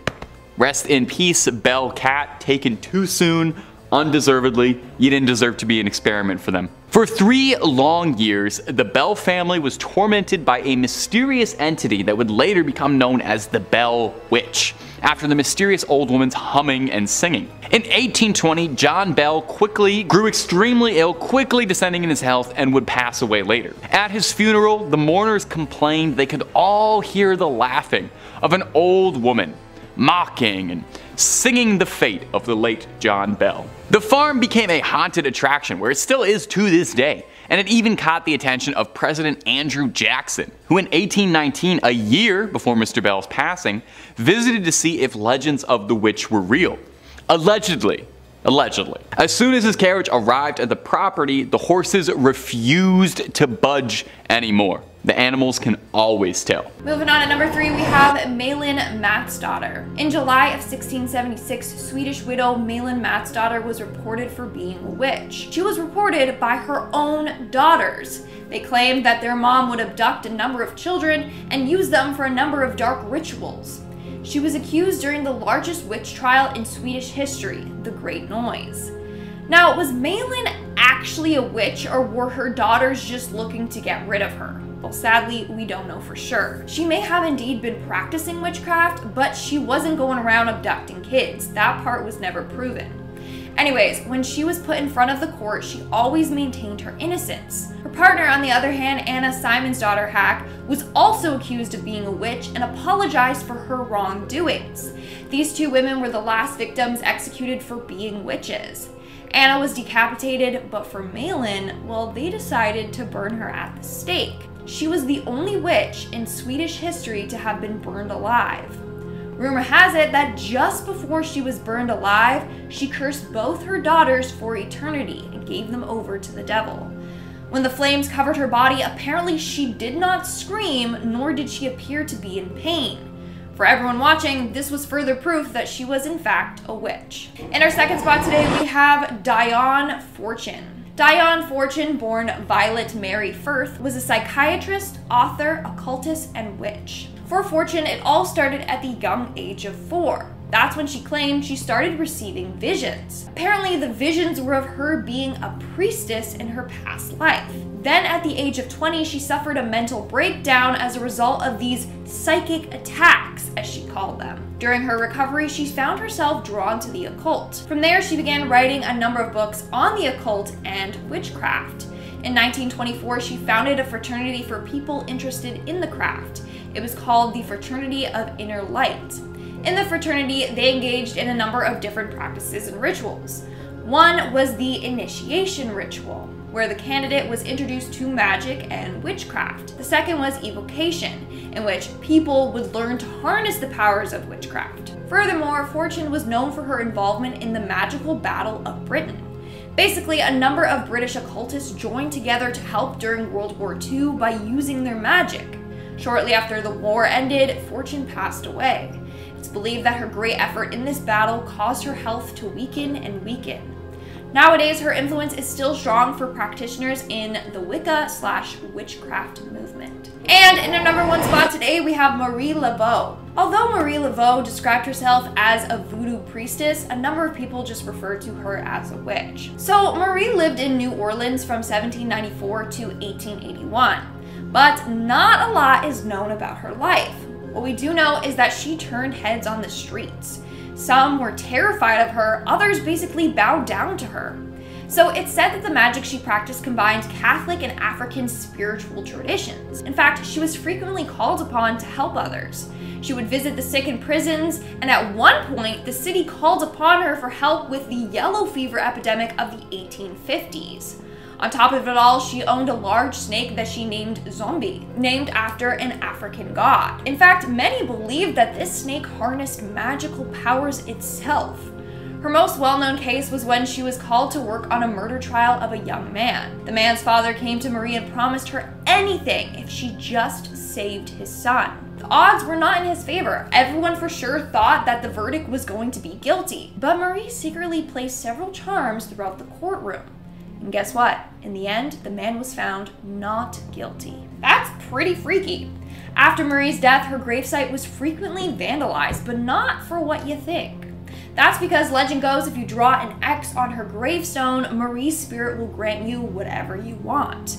So you had to draw an X on her tomb, then turn around 3 times, knock on her tomb, and then you have to yell out your wish. If in the end the wish comes true, you have to come back, circle the X, and then leave Marie an offering. Here's another legend surrounding Miss Laveau. There's apparently a haunted image of her hanging in New Orleans' historic voodoo museum. Some people say that they can feel Marie's cold eyes watching them as they're looking at this painting. Others say that once you see this image, then Marie will haunt you and even show up in your dreams. In fact, tour guides say that whoever wishes to see this painting must go by themselves, because the tour guides refuse to see this painting themselves. Pretty freaky if you ask me. Starting off this countdown, we have Julia Brown. Julia Brown was a well-known voodoo practitioner and witch in her small town in Louisiana.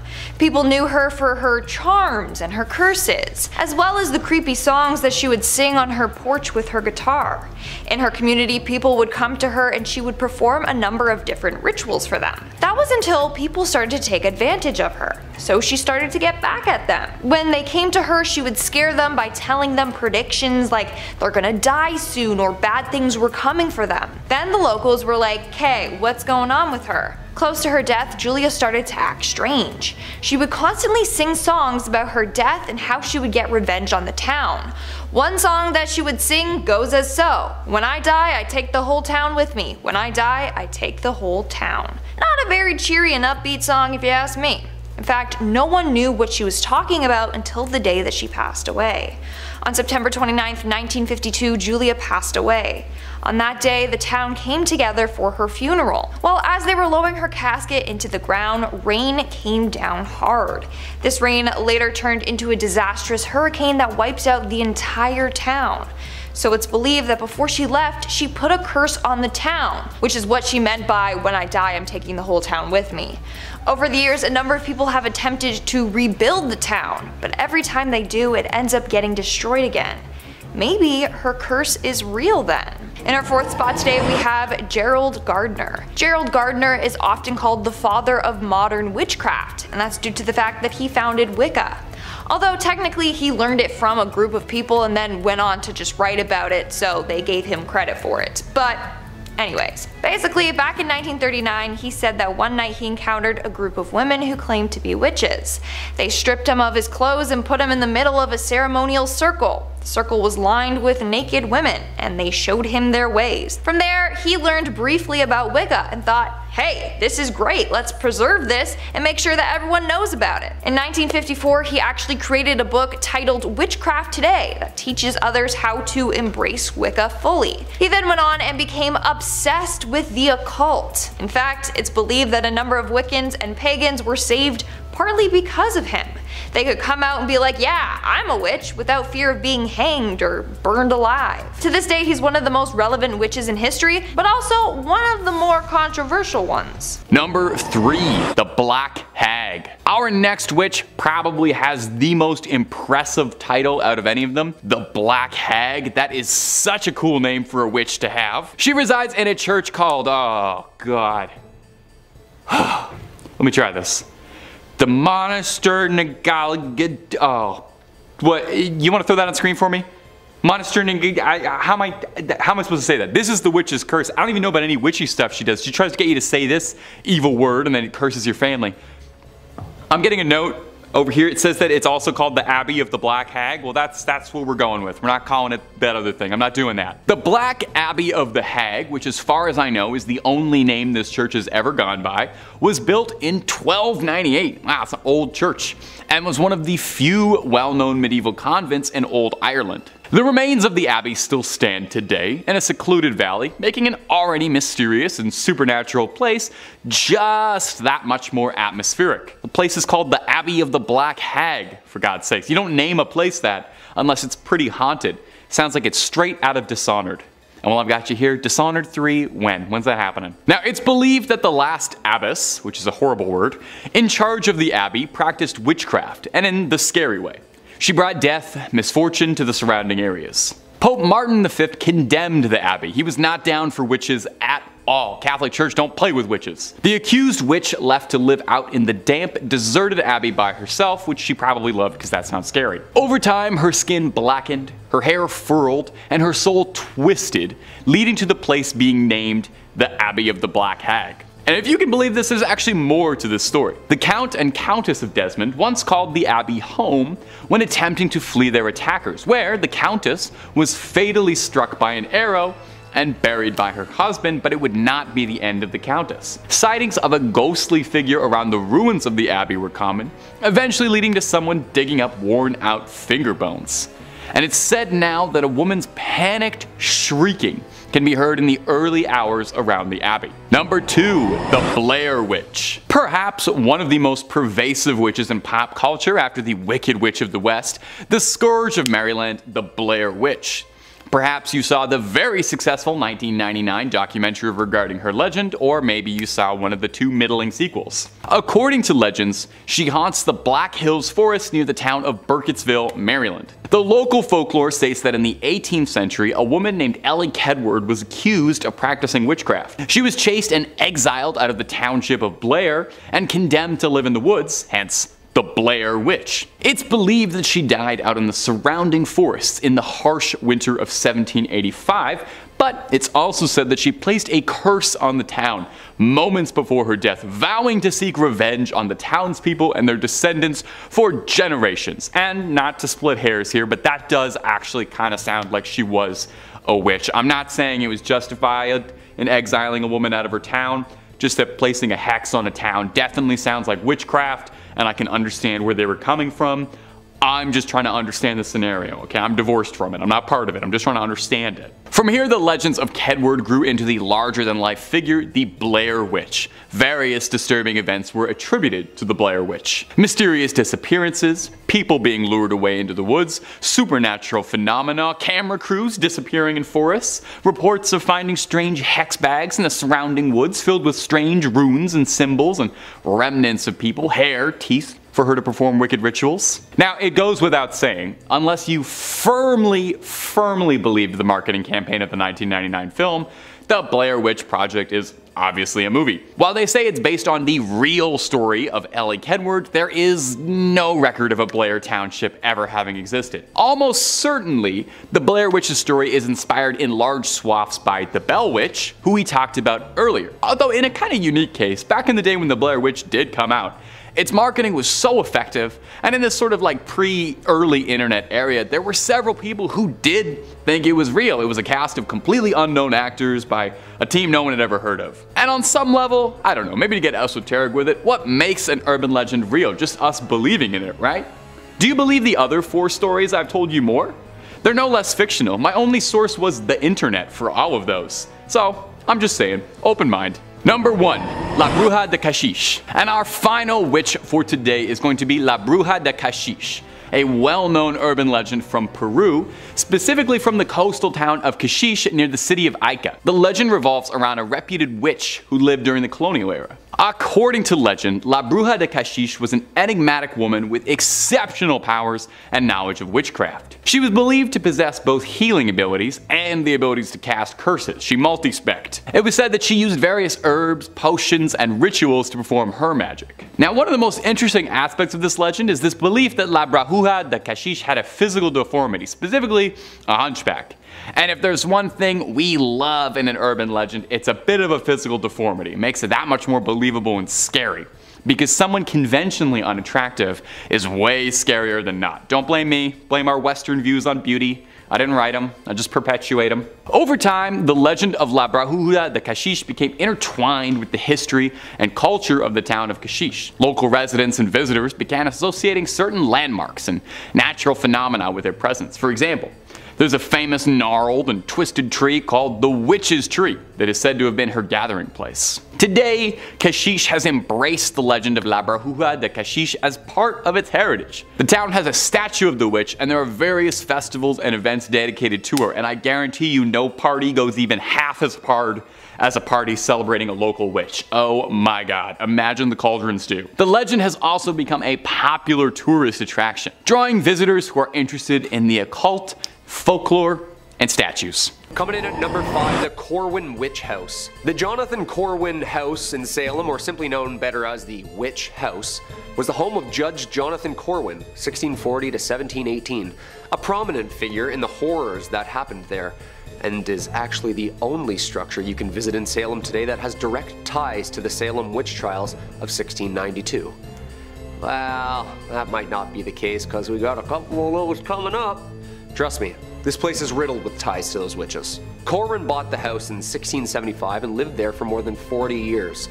The witch house is a 350-year-old thick building with black painted timber, 2.5 stories tall, built to last, massive and looming. Located at 310 Essex Street in the historic district of Salem, the house stands in testimony to the witch trials, and it's believed that the witch house was used by Jonathan Corwin and others to actually interrogate those accused of witchcraft. The witch house remained with the Corwins, of course, until the mid-1800s, yet there wasn't many family around to liven it up. The Corwin curse seems like a weird one since all the Corwin's kids, 5 children, all perished young from separate complications within the house. And this is where it gets really weird. Not only is the place haunted to hell and back with specters seen in the attic upstairs and loud voices, arguments heard in the empty house at night, 8 Corwin lives were lost to premature death in that house. All Corwins. Yeah, I'd say that makes for a pretty cursed home, alright? A family curse. Number 4, Proctor's Ledge. There are over 1,000 documents from Salem witch trials, yet none of the accounts actually specify where the hangings took place. For many years it was believed that the 19 people who were executed in Salem were hanged at the summit of Gallows Hill, on the edge of town to the west, where the town would meet for large gatherings. Seems like after some homework, the hill alone would be too hard to climb, not an ideal spot to hear or see the live trials, and was too thick and heavily wooded. Maps of 1700 Salem show Gallows Hill marked on the map, but no actual marker for the execution site. I feel like a detective all of a sudden. A team of researchers began to reconsider all of the evidence around 2010, eras of homework collected over the years, and eventually concluded that the real execution spot was Proctor's Ledge. Boom, baby! This was confirmed in 2016. Part of the evidence included 1692 eyewitnesses' accounts who wrote in journals that they were able to see the hangings from their homes to actually remains being dug up and found now. Now I know what you're thinking, it's named after John Proctor. No, it's not. However, odd timing, as he was one of the witches accused of witchcraft along with 3 of his other mistresses. Locals say that the Lady in White visits Proctor's Ledge. Some visitors claim to have caught the sight of her, though others catch only her disembodied voice. Are these the phantoms of the unsettled spirits tied to the grounds where they were hanged for eternity? Who knows? In our third spot today, we have Mother Shipton. Mother Shipton, otherwise known as Ursula Sonthiel, was born in 1488 England. Legend has it that she was born during a massive thunderstorm and her mother gave birth to her in a cave. Her mother was only 15 at the time and was stuck raising Ursula in that cave by herself. That was until the monastery took her mother in and a local family took Ursula in. Eventually her mom was taken to a nunnery and they never saw each other again. Growing up, Ursula had a hard time fitting in. She had a large crooked nose, her back had a bend in it, and her legs were twisted. So right off the bat, people were like, yeah, she's a witch, just because of her appearance. In fact, people would bully her and call her hag face. Others believed her father was the devil. It didn't help that her mom refused to tell anyone who the father of her child was. So people were like, yeah, for sure, her father's the devil. Not only that, she would spend a lot of time by the cave that she was born in. Now, how did she get the name Mother Shipton? Well, eventually she went on to marry a man named Tobias Shipton, and she took his last name. She eventually did partake in witchcraft and would make magical remedies for the sick. So people called her Mother Shipton because she was like a mother to all.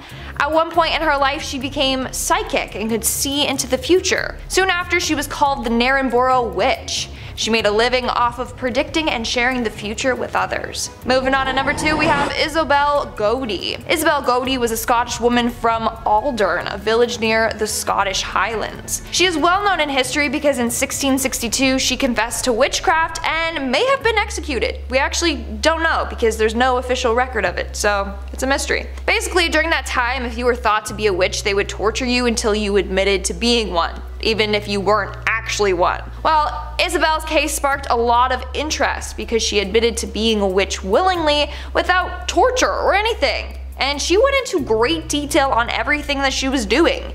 She gave 4 separate confessions given over a 6-week period. For example, she said she made a pact with the devil and had been engaging in intercourse with him.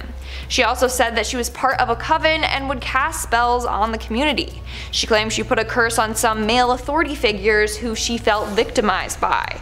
She also cursed her landlord for being a pervert and put one on the local church minister. Lastly, she also admitted that she had the ability to turn into animals and that she was interacting with fairies. Over the centuries, a number of people have analyzed Isabel and have come up with some explanations for her actions. One is that she suffered from psychosis or hallucinations, whereas others think it was a ploy to get maybe a more lenient sentence. But of course, you still have the people who believe that she was an actual witch and did everything that she admitted to doing. And in our number 1 spot today, we have La Voisin. Catherine Montvoisin, or La Voisin, was a witch that lived in France in the mid-1600s. Her witchcraft mainly comprised of mixing and creating potions, poisons, and medicines. She also would tell people their fortunes and would hold black masses where people could come and make contact with the devil through her. It started off with her just providing palm readings and advice for people, but then she realized that her clients were mainly women who were coming to her with spousal problems. A number of them wanted their husband dead, So she started creating the potions to help them kill their husbands and gain fortune. Then things started to get darker and darker. She began practicing dark magic and witchcraft. This involved her leading a number of satanic rituals in the catacombs under her home. One time she even spilt the blood of an innocent victim as a sacrifice for the devil. Eventually, Catherine was arrested for practicing witchcraft and for being involved in a number of murders.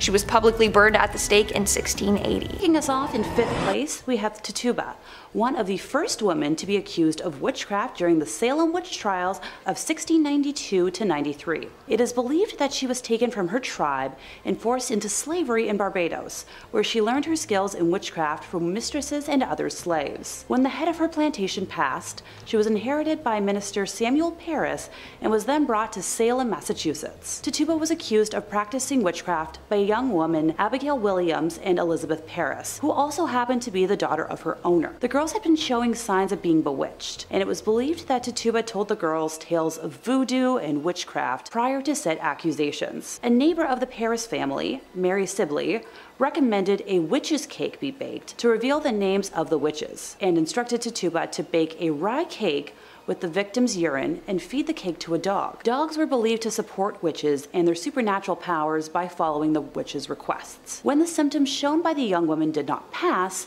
this was shown as evidence that Tituba possessed the powers of witchcraft. She was allowed to speak in court, becoming the first person to confess to practicing witchcraft in Salem in March of 1962. She also confessed to speaking with the devil, stating that he ordered her to worship him and hurt the children of the village, along with discussing tales of black dogs, hogs, a yellow bird, red and black rats, cats, a fox, and a wolf that she had cursed. She was sent to jail in Boston to await trial and punishment on March 7, eventually stuck in jail until being sold to an unknown person for the price of her jail fees that Samuel had refused to pay. Coming in 4th, Moll Dyer, one of the witches that inspired the Blair Witch Project. Residing in Leonardtown, Maryland, her origins are clouded in mystery, the most popular theory being that she was a noblewoman escaping an unsavory past. Taking up an isolated residence outside of town limits, she developed a reputation as a skilled herbalist. Those skills, combined with her unknown past and secluded lifestyle, planted the suspicion of witchcraft in villagers' heads. In the winter of 1697, the weather was so harsh that many crops failed, and a deadly plague swept through the town. It is believed that these were revenge from Moll, after the townspeople had been blaming her for every misfortune and hardship they faced. A meeting was held amongst town vigilantes, and they decided to form a mob to run her out of town. They set fire to her cottage in the dark of night, and Moll ran until her legs gave out, kneeling by a large rock. She raised her hand to the sky, calling down a further curse to the townspeople, and eventually froze to that same rock, leaving her handprint as a notice of her final act. The boulder has since been preserved as a landmark, and even though the handprint is no longer clearly visible, visitors have reported feeling profoundly uncomfortable or experiencing terrible aches and pains around it, and cameras have been known to malfunction in its presence. On the coldest nights of the year, people have reported seeing a woman with long white hair and wearing a white dress walking through the fields and woods near the town. Number 3. Charter Street Burial Grounds. The Charter Street Burial Grounds started in 1637, also known as Old Burying Point or the Charter Street Cemetery, is the oldest cemetery in Salem. Many early and famous Salem residents are buried here, such as John Hawthorne, a judge in the Salem witch trials of 1692. Hawthorne, whose father had been a Salem magistrate, was born in 1641 and had 6 children. Hawthorne experienced several deaths in his family, including those of all his 3 brothers. Hawthorne died in 1717 at the age of 76, never apologizing for the role in the Salem witch trials. His headstone is surrounded by granite rectangles to help preserve what is left of the original stone. Being one of the oldest cemeteries and the sickening things that happen there, ghosts and spirits are often seen around the gravesite. There have been many strange occurrences here. Witch stuff aside, about 400 years of ghostly encounters have happened at the Old Burying Point Cemetery. Over the years, people have successfully captured EVP of voices from beyond the grave at the site. If you can hear me, say something. Stop yelling. Oh, sorry. Photographs of mysterious shadows, orbs, white mist, and even full apparitions are seen here. One of these apparitions is believed to be Mary Bright Corey, who died 1684. She was the second wife of Giles Corey, who later became an unfortunate victim of the witch trials himself. Another ghost seen is the powdered blue dress lady, whilst holding a picnic basket in one hand and sometimes accompanied by a young boy. Normally, once the cameras come out, the lady in white transitions into numerous bright orbs or vanishes altogether. Maybe the ghost woman is the same Mary Corey forever watching over Judge Hawthorne's grave. Number 2. Gallows Hill. Okay, so we were just talking about what happened to some of the accused during these hysterical trials and all the historical places that saw such violence. One of the most interesting witches tried of that was Giles Corey. Tried as a witch but never hanged. Actually, the old man known as Giles Corey was pressed to death with the judge's orders of him being a strong and stubborn old man and would not for the life of him indulge in the nonsense he was being accused for. He never admitted that he was a witch, even throughout his torture. They laid him down and put a board on his back and proceeded to stone him to death, piling up stones on the board, resulting in crushing and eventually perishing underneath it. Only took about 4 days. Giles Corey apparently repeatedly yelled "more weight," further cementing his plea of not guilty to everyone watching at Gallows Hill. With his last breath, Giles apparently cursed the town of Salem, and this area is now an unearthly hotspot for paranormal activity. The Gallows Hill that most people are aware of is nothing but a baseball diamond, but underneath that baseball diamond, bone fragments and coffins have been found. Interesting, because no witches were ever buried in coffins. Maybe vampires? Giles died from his inflicted torture on September 19th, 1692, just after the 8th anniversary of his wife Mary's passing.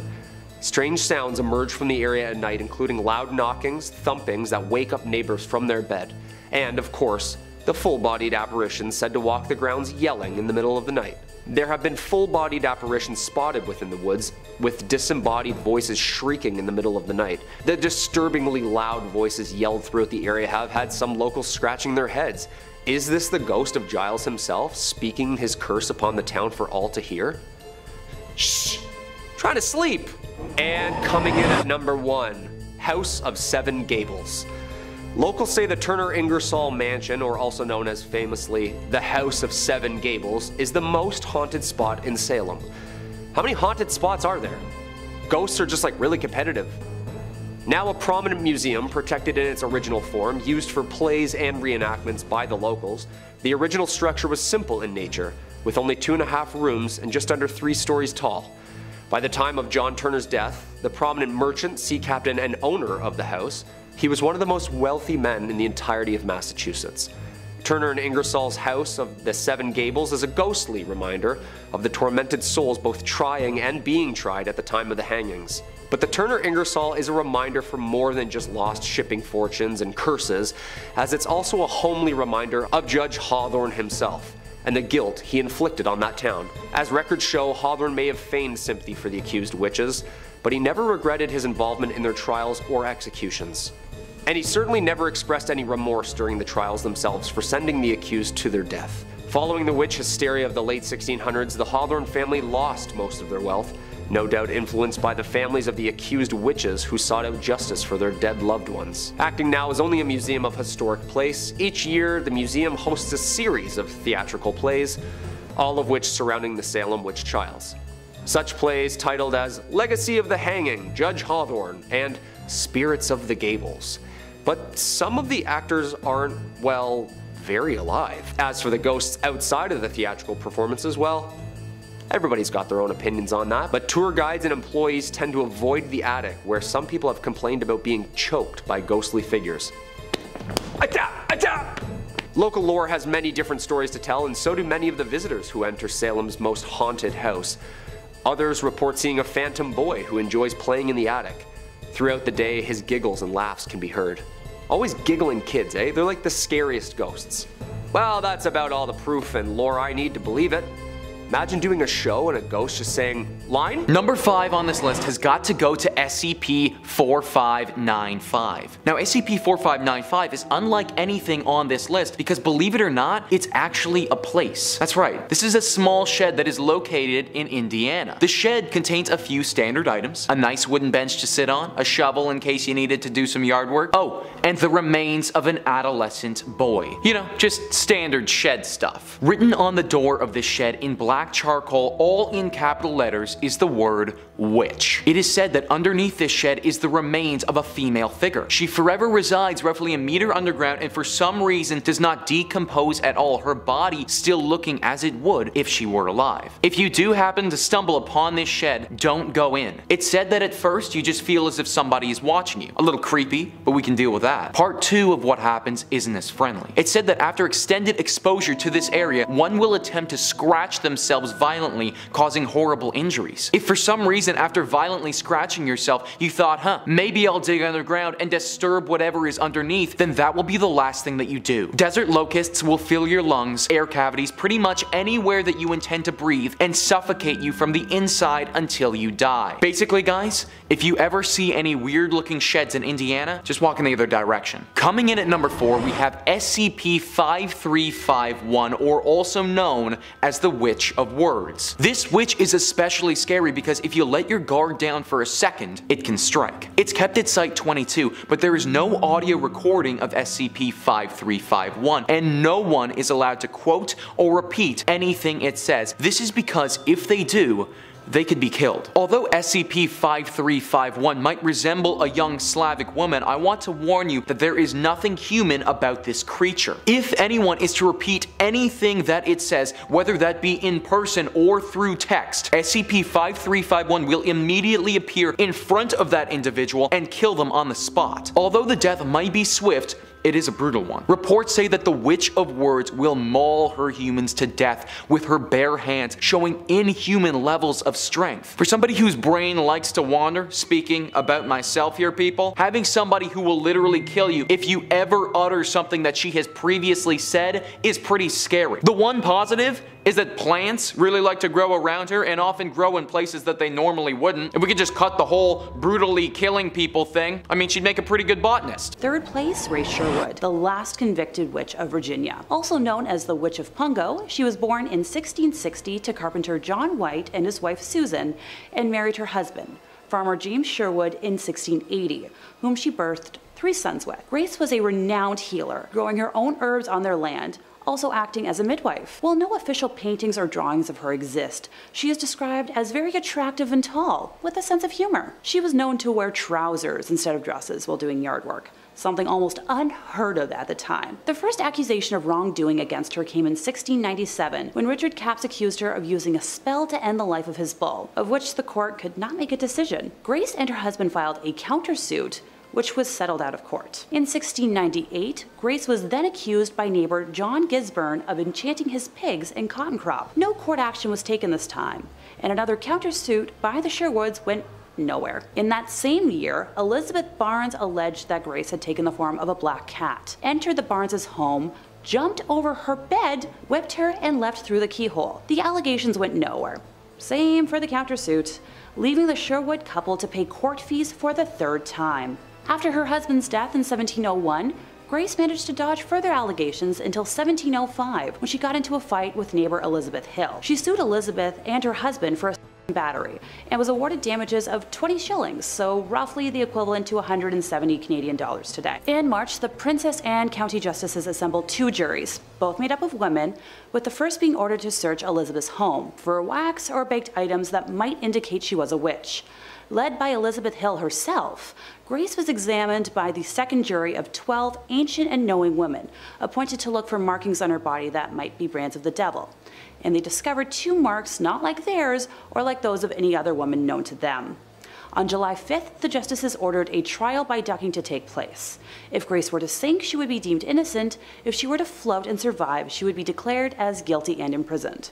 Around 10 a.m. on July 10th, she was taken down a dirt lane now known as Witch Duck Road to a plantation near the mouth of the Lynn Haven River.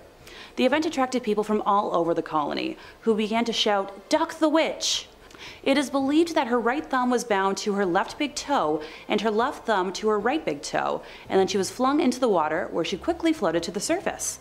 The sheriff then tied a 13-pound Bible around her neck, causing her to sink, but she untied herself and returned to the surface, cementing her status as a witch. She was then imprisoned for 8 years and lived quietly until her death in 1740.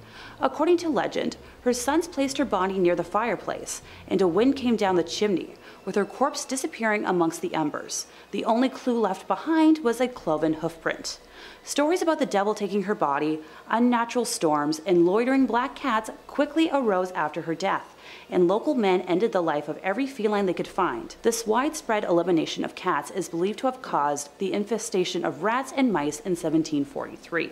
In our second place position, we're traveling over to 1662 Scotland, where Isabel Gowdy, housewife to John Gilbert, residents of the Aldern region, and that's about all we know of her personal life. It is believed that she was tortured before her confession.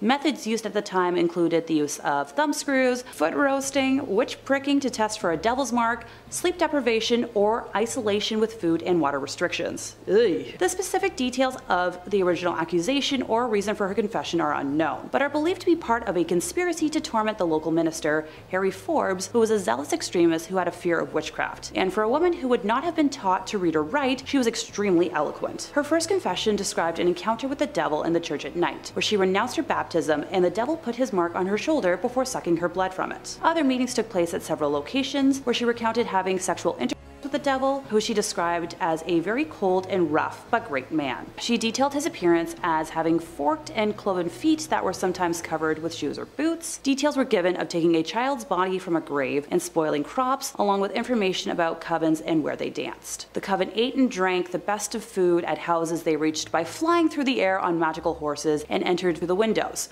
where they were entertained by the Queen of the Fairies in her home at Downey Hill, which was filled with water bowls that frightened Isabel. She claimed to have made clay figures of the male offspring of the owner of her land to cause them suffering or death, and that she had assumed the form of a jackdaw bird with other members of the coven who had transformed into animals like cats and hares. Some parts of her testimony, such as her description of the King and Queen of the Fairies, has been cut short when the notaries have just noted, etc., because they were unable to keep pace with the volume of information being narrated to them. A little over 2 weeks later, on May 3rd, Isabel's second confession was transcribed. She expanded on details about the coven by providing the nicknames of its members and as many of the spirits that waited on them as she could remember, including her own servant spirit, whom she called Red River, who dressed all in black. Claims included once again having the ability to transform into animals, with the individual chance used supplied. Over the duration of all of her confessions, a total of 27 benevolent or malevolent chants were given, more than in any other British witchcraft case. She testified that the devil handmade elf arrows that were then enhanced by small, roughly spoken elf boys. The devil allocated a number of arrows to each coven member with instructions that they were to be fired in his name. If the intended target, human or animal, was touched by the arrow,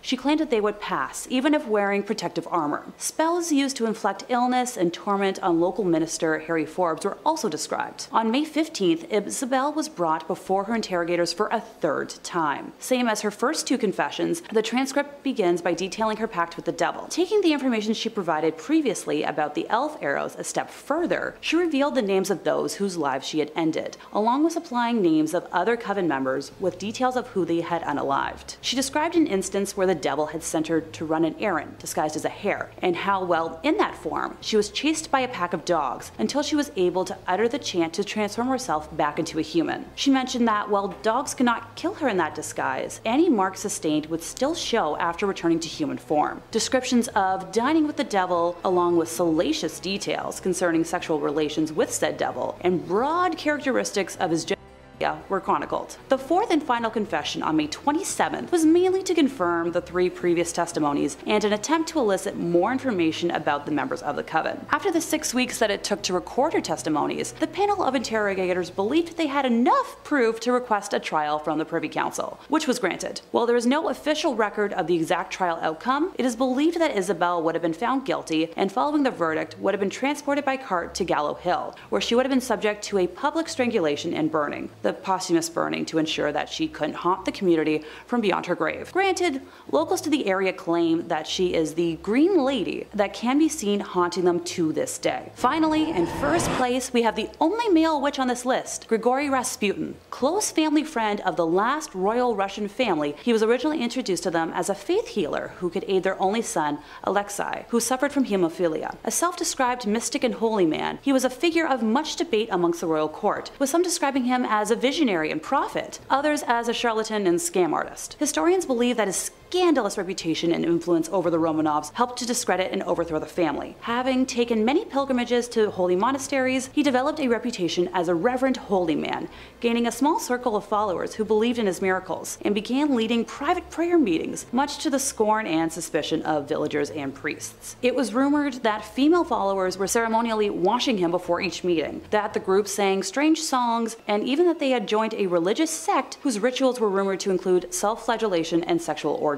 Word of Rasputin's activity and charisma began to spread in Siberia during the early 1900s, where he developed many friendships with high-ranking religious leaders, eventually leading to his introduction to the royal family. It's not certain when Rasputin first acted as Alexei's healer, with the earliest record on date being when he was summoned by Alexandra to pray for Alexei when he had an internal hemorrhage in the spring of 1907, with the young royal healing by the next morning. Due to his closeness with the family, Rasputin was allowed intimate access in situations that governesses to the children described as inappropriate. One governess in particular was released from her position simply for voicing her concerns about Rasputin being allowed around the children while they were clad in nothing but their nightgown. Another of the nursery governesses claimed in the spring of 1910 that she was seduced into sexual acts against her will by Rasputin, having originally been a devotee of him but was later disillusioned. The empress refused to believe her and said that everything Rasputin does is holy, later dismissing the governess. It was whispered in society that Rasputin had seduced not only the Tsarina but also the 4 young Grand Duchesses. Rasputin had released passionate letters written to him by the Tsarina and the 4 young Grand Duchesses that throughout society fueled the rumors. In 1916, a group of nobles led by Prince Felix Yusupov banded together, deciding to assassinate the holy man for his influence over Alexandria and her family. It is said that the prince invited Rasputin to his place shortly after midnight, where he offered the man tea and cakes, which had been laced with cyanide. Rasputin initially refused the cakes, but then began to eat them, and to Felix's surprise, appeared unaffected by the poison. Rasputin then asked for wine, which had also been poisoned, and drank 3 glasses, but still showed no sign of distress. At around 2:30 in the morning, Felix excused himself to go upstairs, where his fellow conspirators were waiting. He grabbed a revolver and returned to the basement, telling Rasputin that he'd better look at the crucifix and say a prayer, referring to the crucifix in the room, and then shot him once in the chest. Rasputin leapt up from the bullet and attacked Felix, who freed himself with some effort and fled upstairs. Rasputin then followed Felix outdoors, where he was shot once again and collapsed into a snowbank. The group of men then wrapped his body in cloth, drove it to the Petrovsky Bridge, and dropped it into the Malaya Nevka River. Number 5 on this list is what I'm going to be nicknaming the Scottish Witch from the Woods. I stumbled across a Scottish story about a witch where they were unable to discover her name. Hundreds of years ago, when Scotland was still being first developed, there was a village in the north of the country. This village was positioned directly next to a forest that they wanted to chop down and expand into. When they began their process of chopping down the forest, a witch, or the Witch of the Woods, came out and warned them that if they continued, she would curse their entire community. The women would become infertile, the crops would never grow, and people would go missing. Fearing for their safety, the group came to an agreement with this witch, where they were allowed to chop down a small section of the forest in exchange for leaving 1 sack every harvest of grain or produce by the edge of the forest. This agreement held true for quite a while until the community started to get less fearful and more greedy. They decided to go against this witch and chop down the rest of the forest without fear of consequence. When the witch came out of the forest again to address their betrayal, they refused to listen, and they hung her immediately. Right before she was executed though, she said that the new price was 3 bags of grain. This fell on deaf ears though, except for one fearful farmer that decided to heed the warning for a little while. The community went on thriving until once again that farmer's fear was replaced with greed. He stopped delivering the grain, and that very same day his youngest daughter went missing. The community looked everywhere, but nobody could find her until somebody checked the mill. Through the bricks and all over the walls, blood started dripping down to the ground, and they knew exactly where his daughter went. That mill has since been torn down, but it was replaced with a silo, and to this day, the locals in that area still think that that silo is haunted by the Scottish Witch in the Woods. Number 4 on this list goes to the Paisley Witches. The Paisley Witches are actually nicknamed after the town of Paisley in Scotland, where these witches were based. Christian Shaw was an 11-year-old girl who was the daughter of a higher up in the Scottish community. It was this 11-year-old girl who fell victim to the curse of several witches. It started with a deep sickness that manufactured itself like any other: fevers, chills, exhaustion. But some reports say that it became much more than that. The story goes that Shaw on one occasion levitated from her bed and on another occasion started chanting some deep curse. It was clear to everybody involved, including Shaw, that some form of Scottish witchcraft was afoot.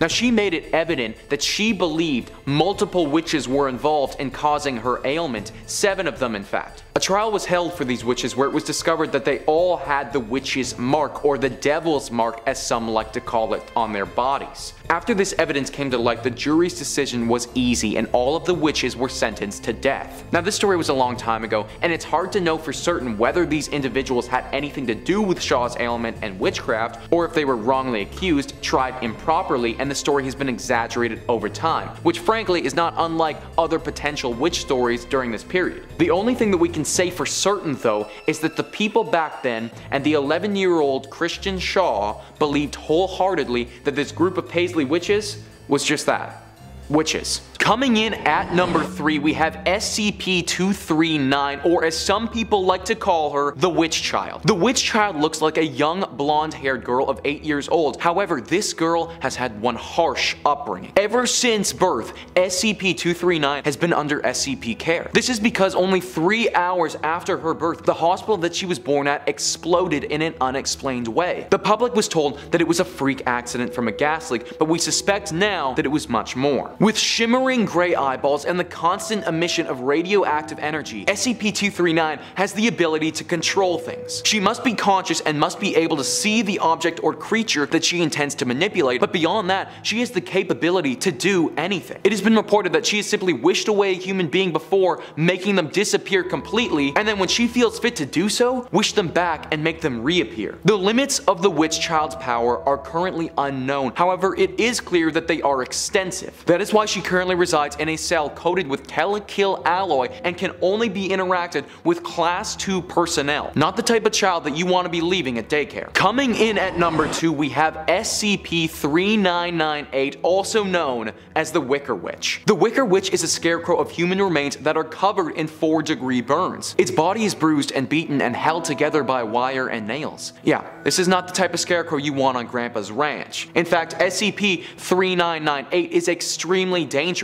However, it is very selective with who its victims will be. The Wicker Witch only targets individuals who have killed or been violent with a loved one. These loved ones need to be somebody you are romantically involved with. If you have done this and you are in the presence of SCP-3998, then the next few minutes of your life will not be pleasant. It is said that it starts with mild pain to the back of your head. It escalates very quickly though. Next is when the acid comes into play. Your stomach fills up with this stuff until you start throwing up this putrid vial onto yourself. That quickly escalates to your whole body burning itself down, your own body fat melting away, until all that's left are the horribly burned remains that is not dissimilar in appearance to SCP-3998 itself. Number 1 on our list is SCP-352, or Baby Yaga. Baby Yaga once again strays away from the typical spell-casting witch and lives far more in the world of Hansel and Gretel. Yeah, the whole I'm gonna eat you type of witch. SCP-352 resembles a very old Russian woman with an extremely harsh Russian accent, which can be very difficult to translate. At this current point, no one has any idea about her origins, but we do know that she is unlike most elderly women. You know Spider-Man? Well, imagine that, but an old Russian lady that is super scary and wants to eat you. That's sort of what we're dealing with right now, guys. Baby Yaga has exceptional strength and speed, and it is reported that she can run at 70 miles per hour. She can also be completely decapitated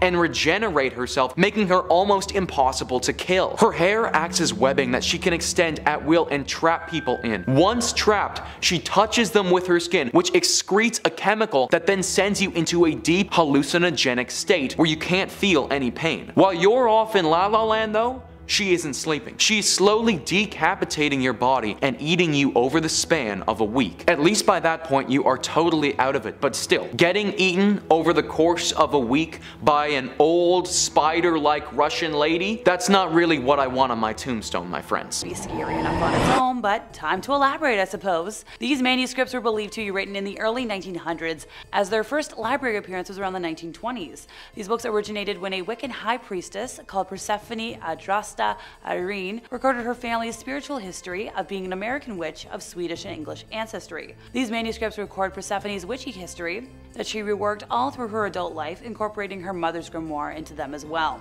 The first book contains around 250 pages of spells, incantations, curses, and enchantments, as well as corresponding information on gems, planets, rites, potions, and even exorcisms. The second book includes around 150 to 200 pages of alchemy and chemistry recipes, cures, perfumes and balms, nerve tonics, and even hairspray recipes. I could use that. The first book is believed to carry the curse heavier than its counterpart, as Persephone's spells are believed in Wiccan culture to contain more power than most other records due to the embodiment of herself within them. Originally, the books belonged to Alice Montserrat, the wife of Israel Regardie, who moved to the UK in the 1920s to work with famous occult writer Aleister Crowley. If you know, you know. Later on, they both went on to work with the Golden Dawn Order and printed their works and publications as occultism raised into the modern world. Though Montserrat did little reporting on the cursed lore over these books, she did make notes as to why she and others within the order believed the curse carried some serious weight. She made a note to an inscription warning all those who read it, saying, "To those not of the craft, the reading of this book is forbidden. Proceed no further, or justice will exact a swift and terrible retribution, and you will surely suffer at the hand of the craft." This was written not only in English, but other languages as well, to ensure the reader be heavily warned to keep away. To this day, copies of the Untitled Grimoires can be bought from M. Benjamin Catt's Fine Books and Rare Manuscripts in Toronto. They still come with a high warning for all non-believers within Wiccan or pagan beliefs to shy away from them because of the cursed lore within and surrounding their pages. As tempting as it might be to acquire a copy, since that is a place I could technically travel to, I don't want to risk fate. My life is crazy enough. Trust me.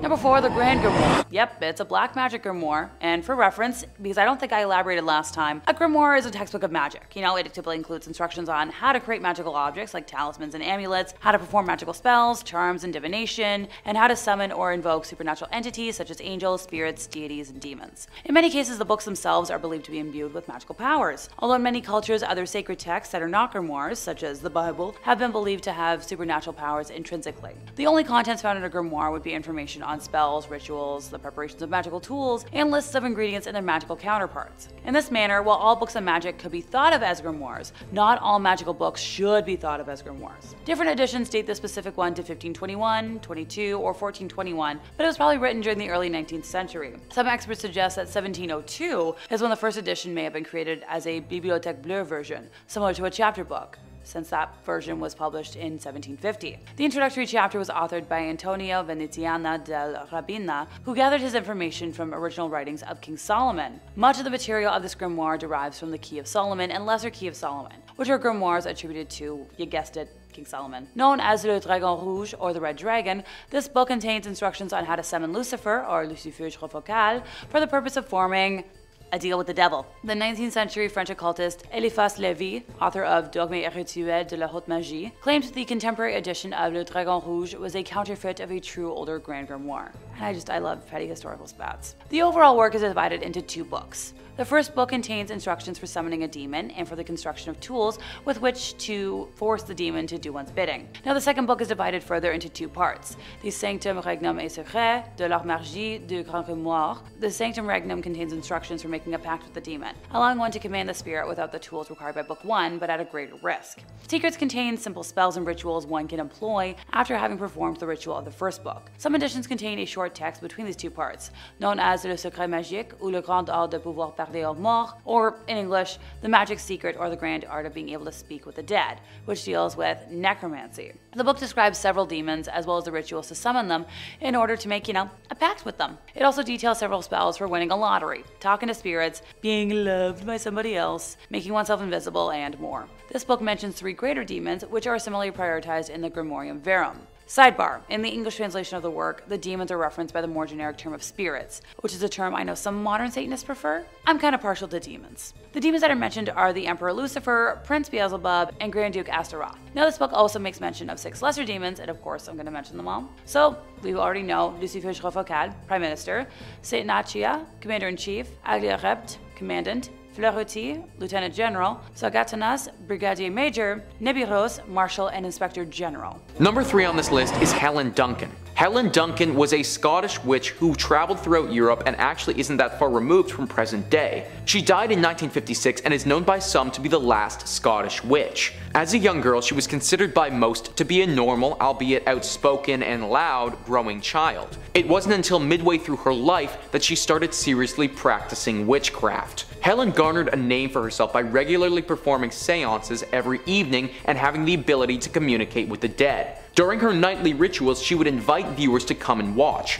These viewers had reported seeing the materialization of ghostly figures directly in front of their eyes when Helen entered her deep witchly trance. Helen was also capable of and would often excrete a strange-looking ectoplasm from her mouth while she was doing this. And if this wasn't enough, Duncan could also see things that others couldn't. At one point, the ghost of a sailor appeared and talked about a very secretive incident that had happened in World War II that the public, or Helen Duncan, couldn't have possibly known about. After hearing this information, the authorities realized that they couldn't have Duncan revealing any important state secrets about the war and arrested her for witchcraft immediately. It was revealed during her trial that some of her witchy ways were not what people were led to believe though. Like her ectoplasm was simply the regurgitation of a cheesecloth made to look like some type of ghostly substance. Even though some of her abilities were proven to be fraudulent, it still doesn't explain how she was able to accurately predict or say the things that she couldn't have possibly known.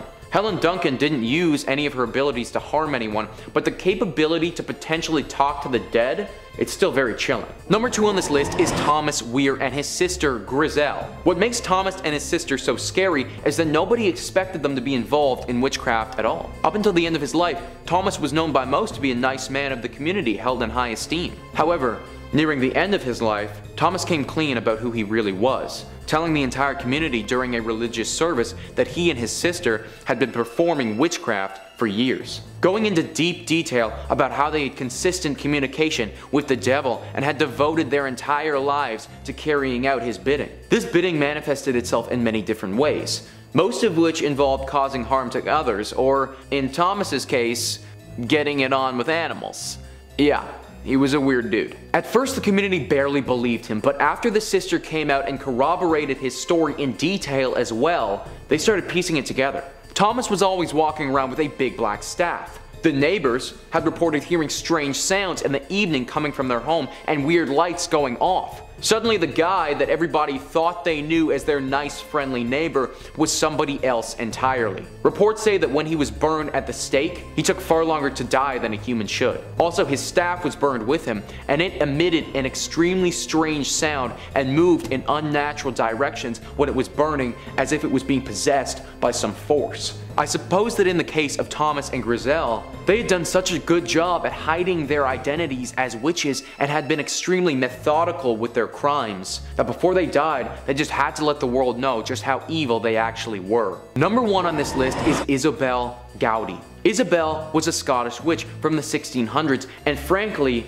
she did everything. Through several confessions that she made on her own accord, without the pressure of torture or coercion from higher ups, Isabel admitted to taking part in a wide array of witchcraft activities. She admitted that she had freely let the devil suck blood from her neck and that she had romantic relationships with the devil before. She admitted to taking the body out of child's graves and using it in a ritual to destroy people's crops. She said that she had made clay effigies or voodoo dolls of someone's children and used these to harm and even kill them. Isabel was also part of a coven, a group of witches whose intentions were evil and had the ability to change their form into animals. She described in detail the brutal murders that she had committed for the devil and her fellow witches. She even offered up information about spells they had used to inflict illnesses on people, uttering some of them to the council she was confessing to. Now, it's unclear exactly why Isabel decided to confess to these heinous crimes and oust herself as being a witch. She had to be aware that confessing to these crimes of this nature would surely mean her execution. It had been said, though, that she felt extreme guilt for her crimes, and that's why she decided to come forward and accept the consequences as they were. Regardless of what her intentions were, though, Isabel Gowdy has to go down as one of the most dangerous known witches in Scottish history.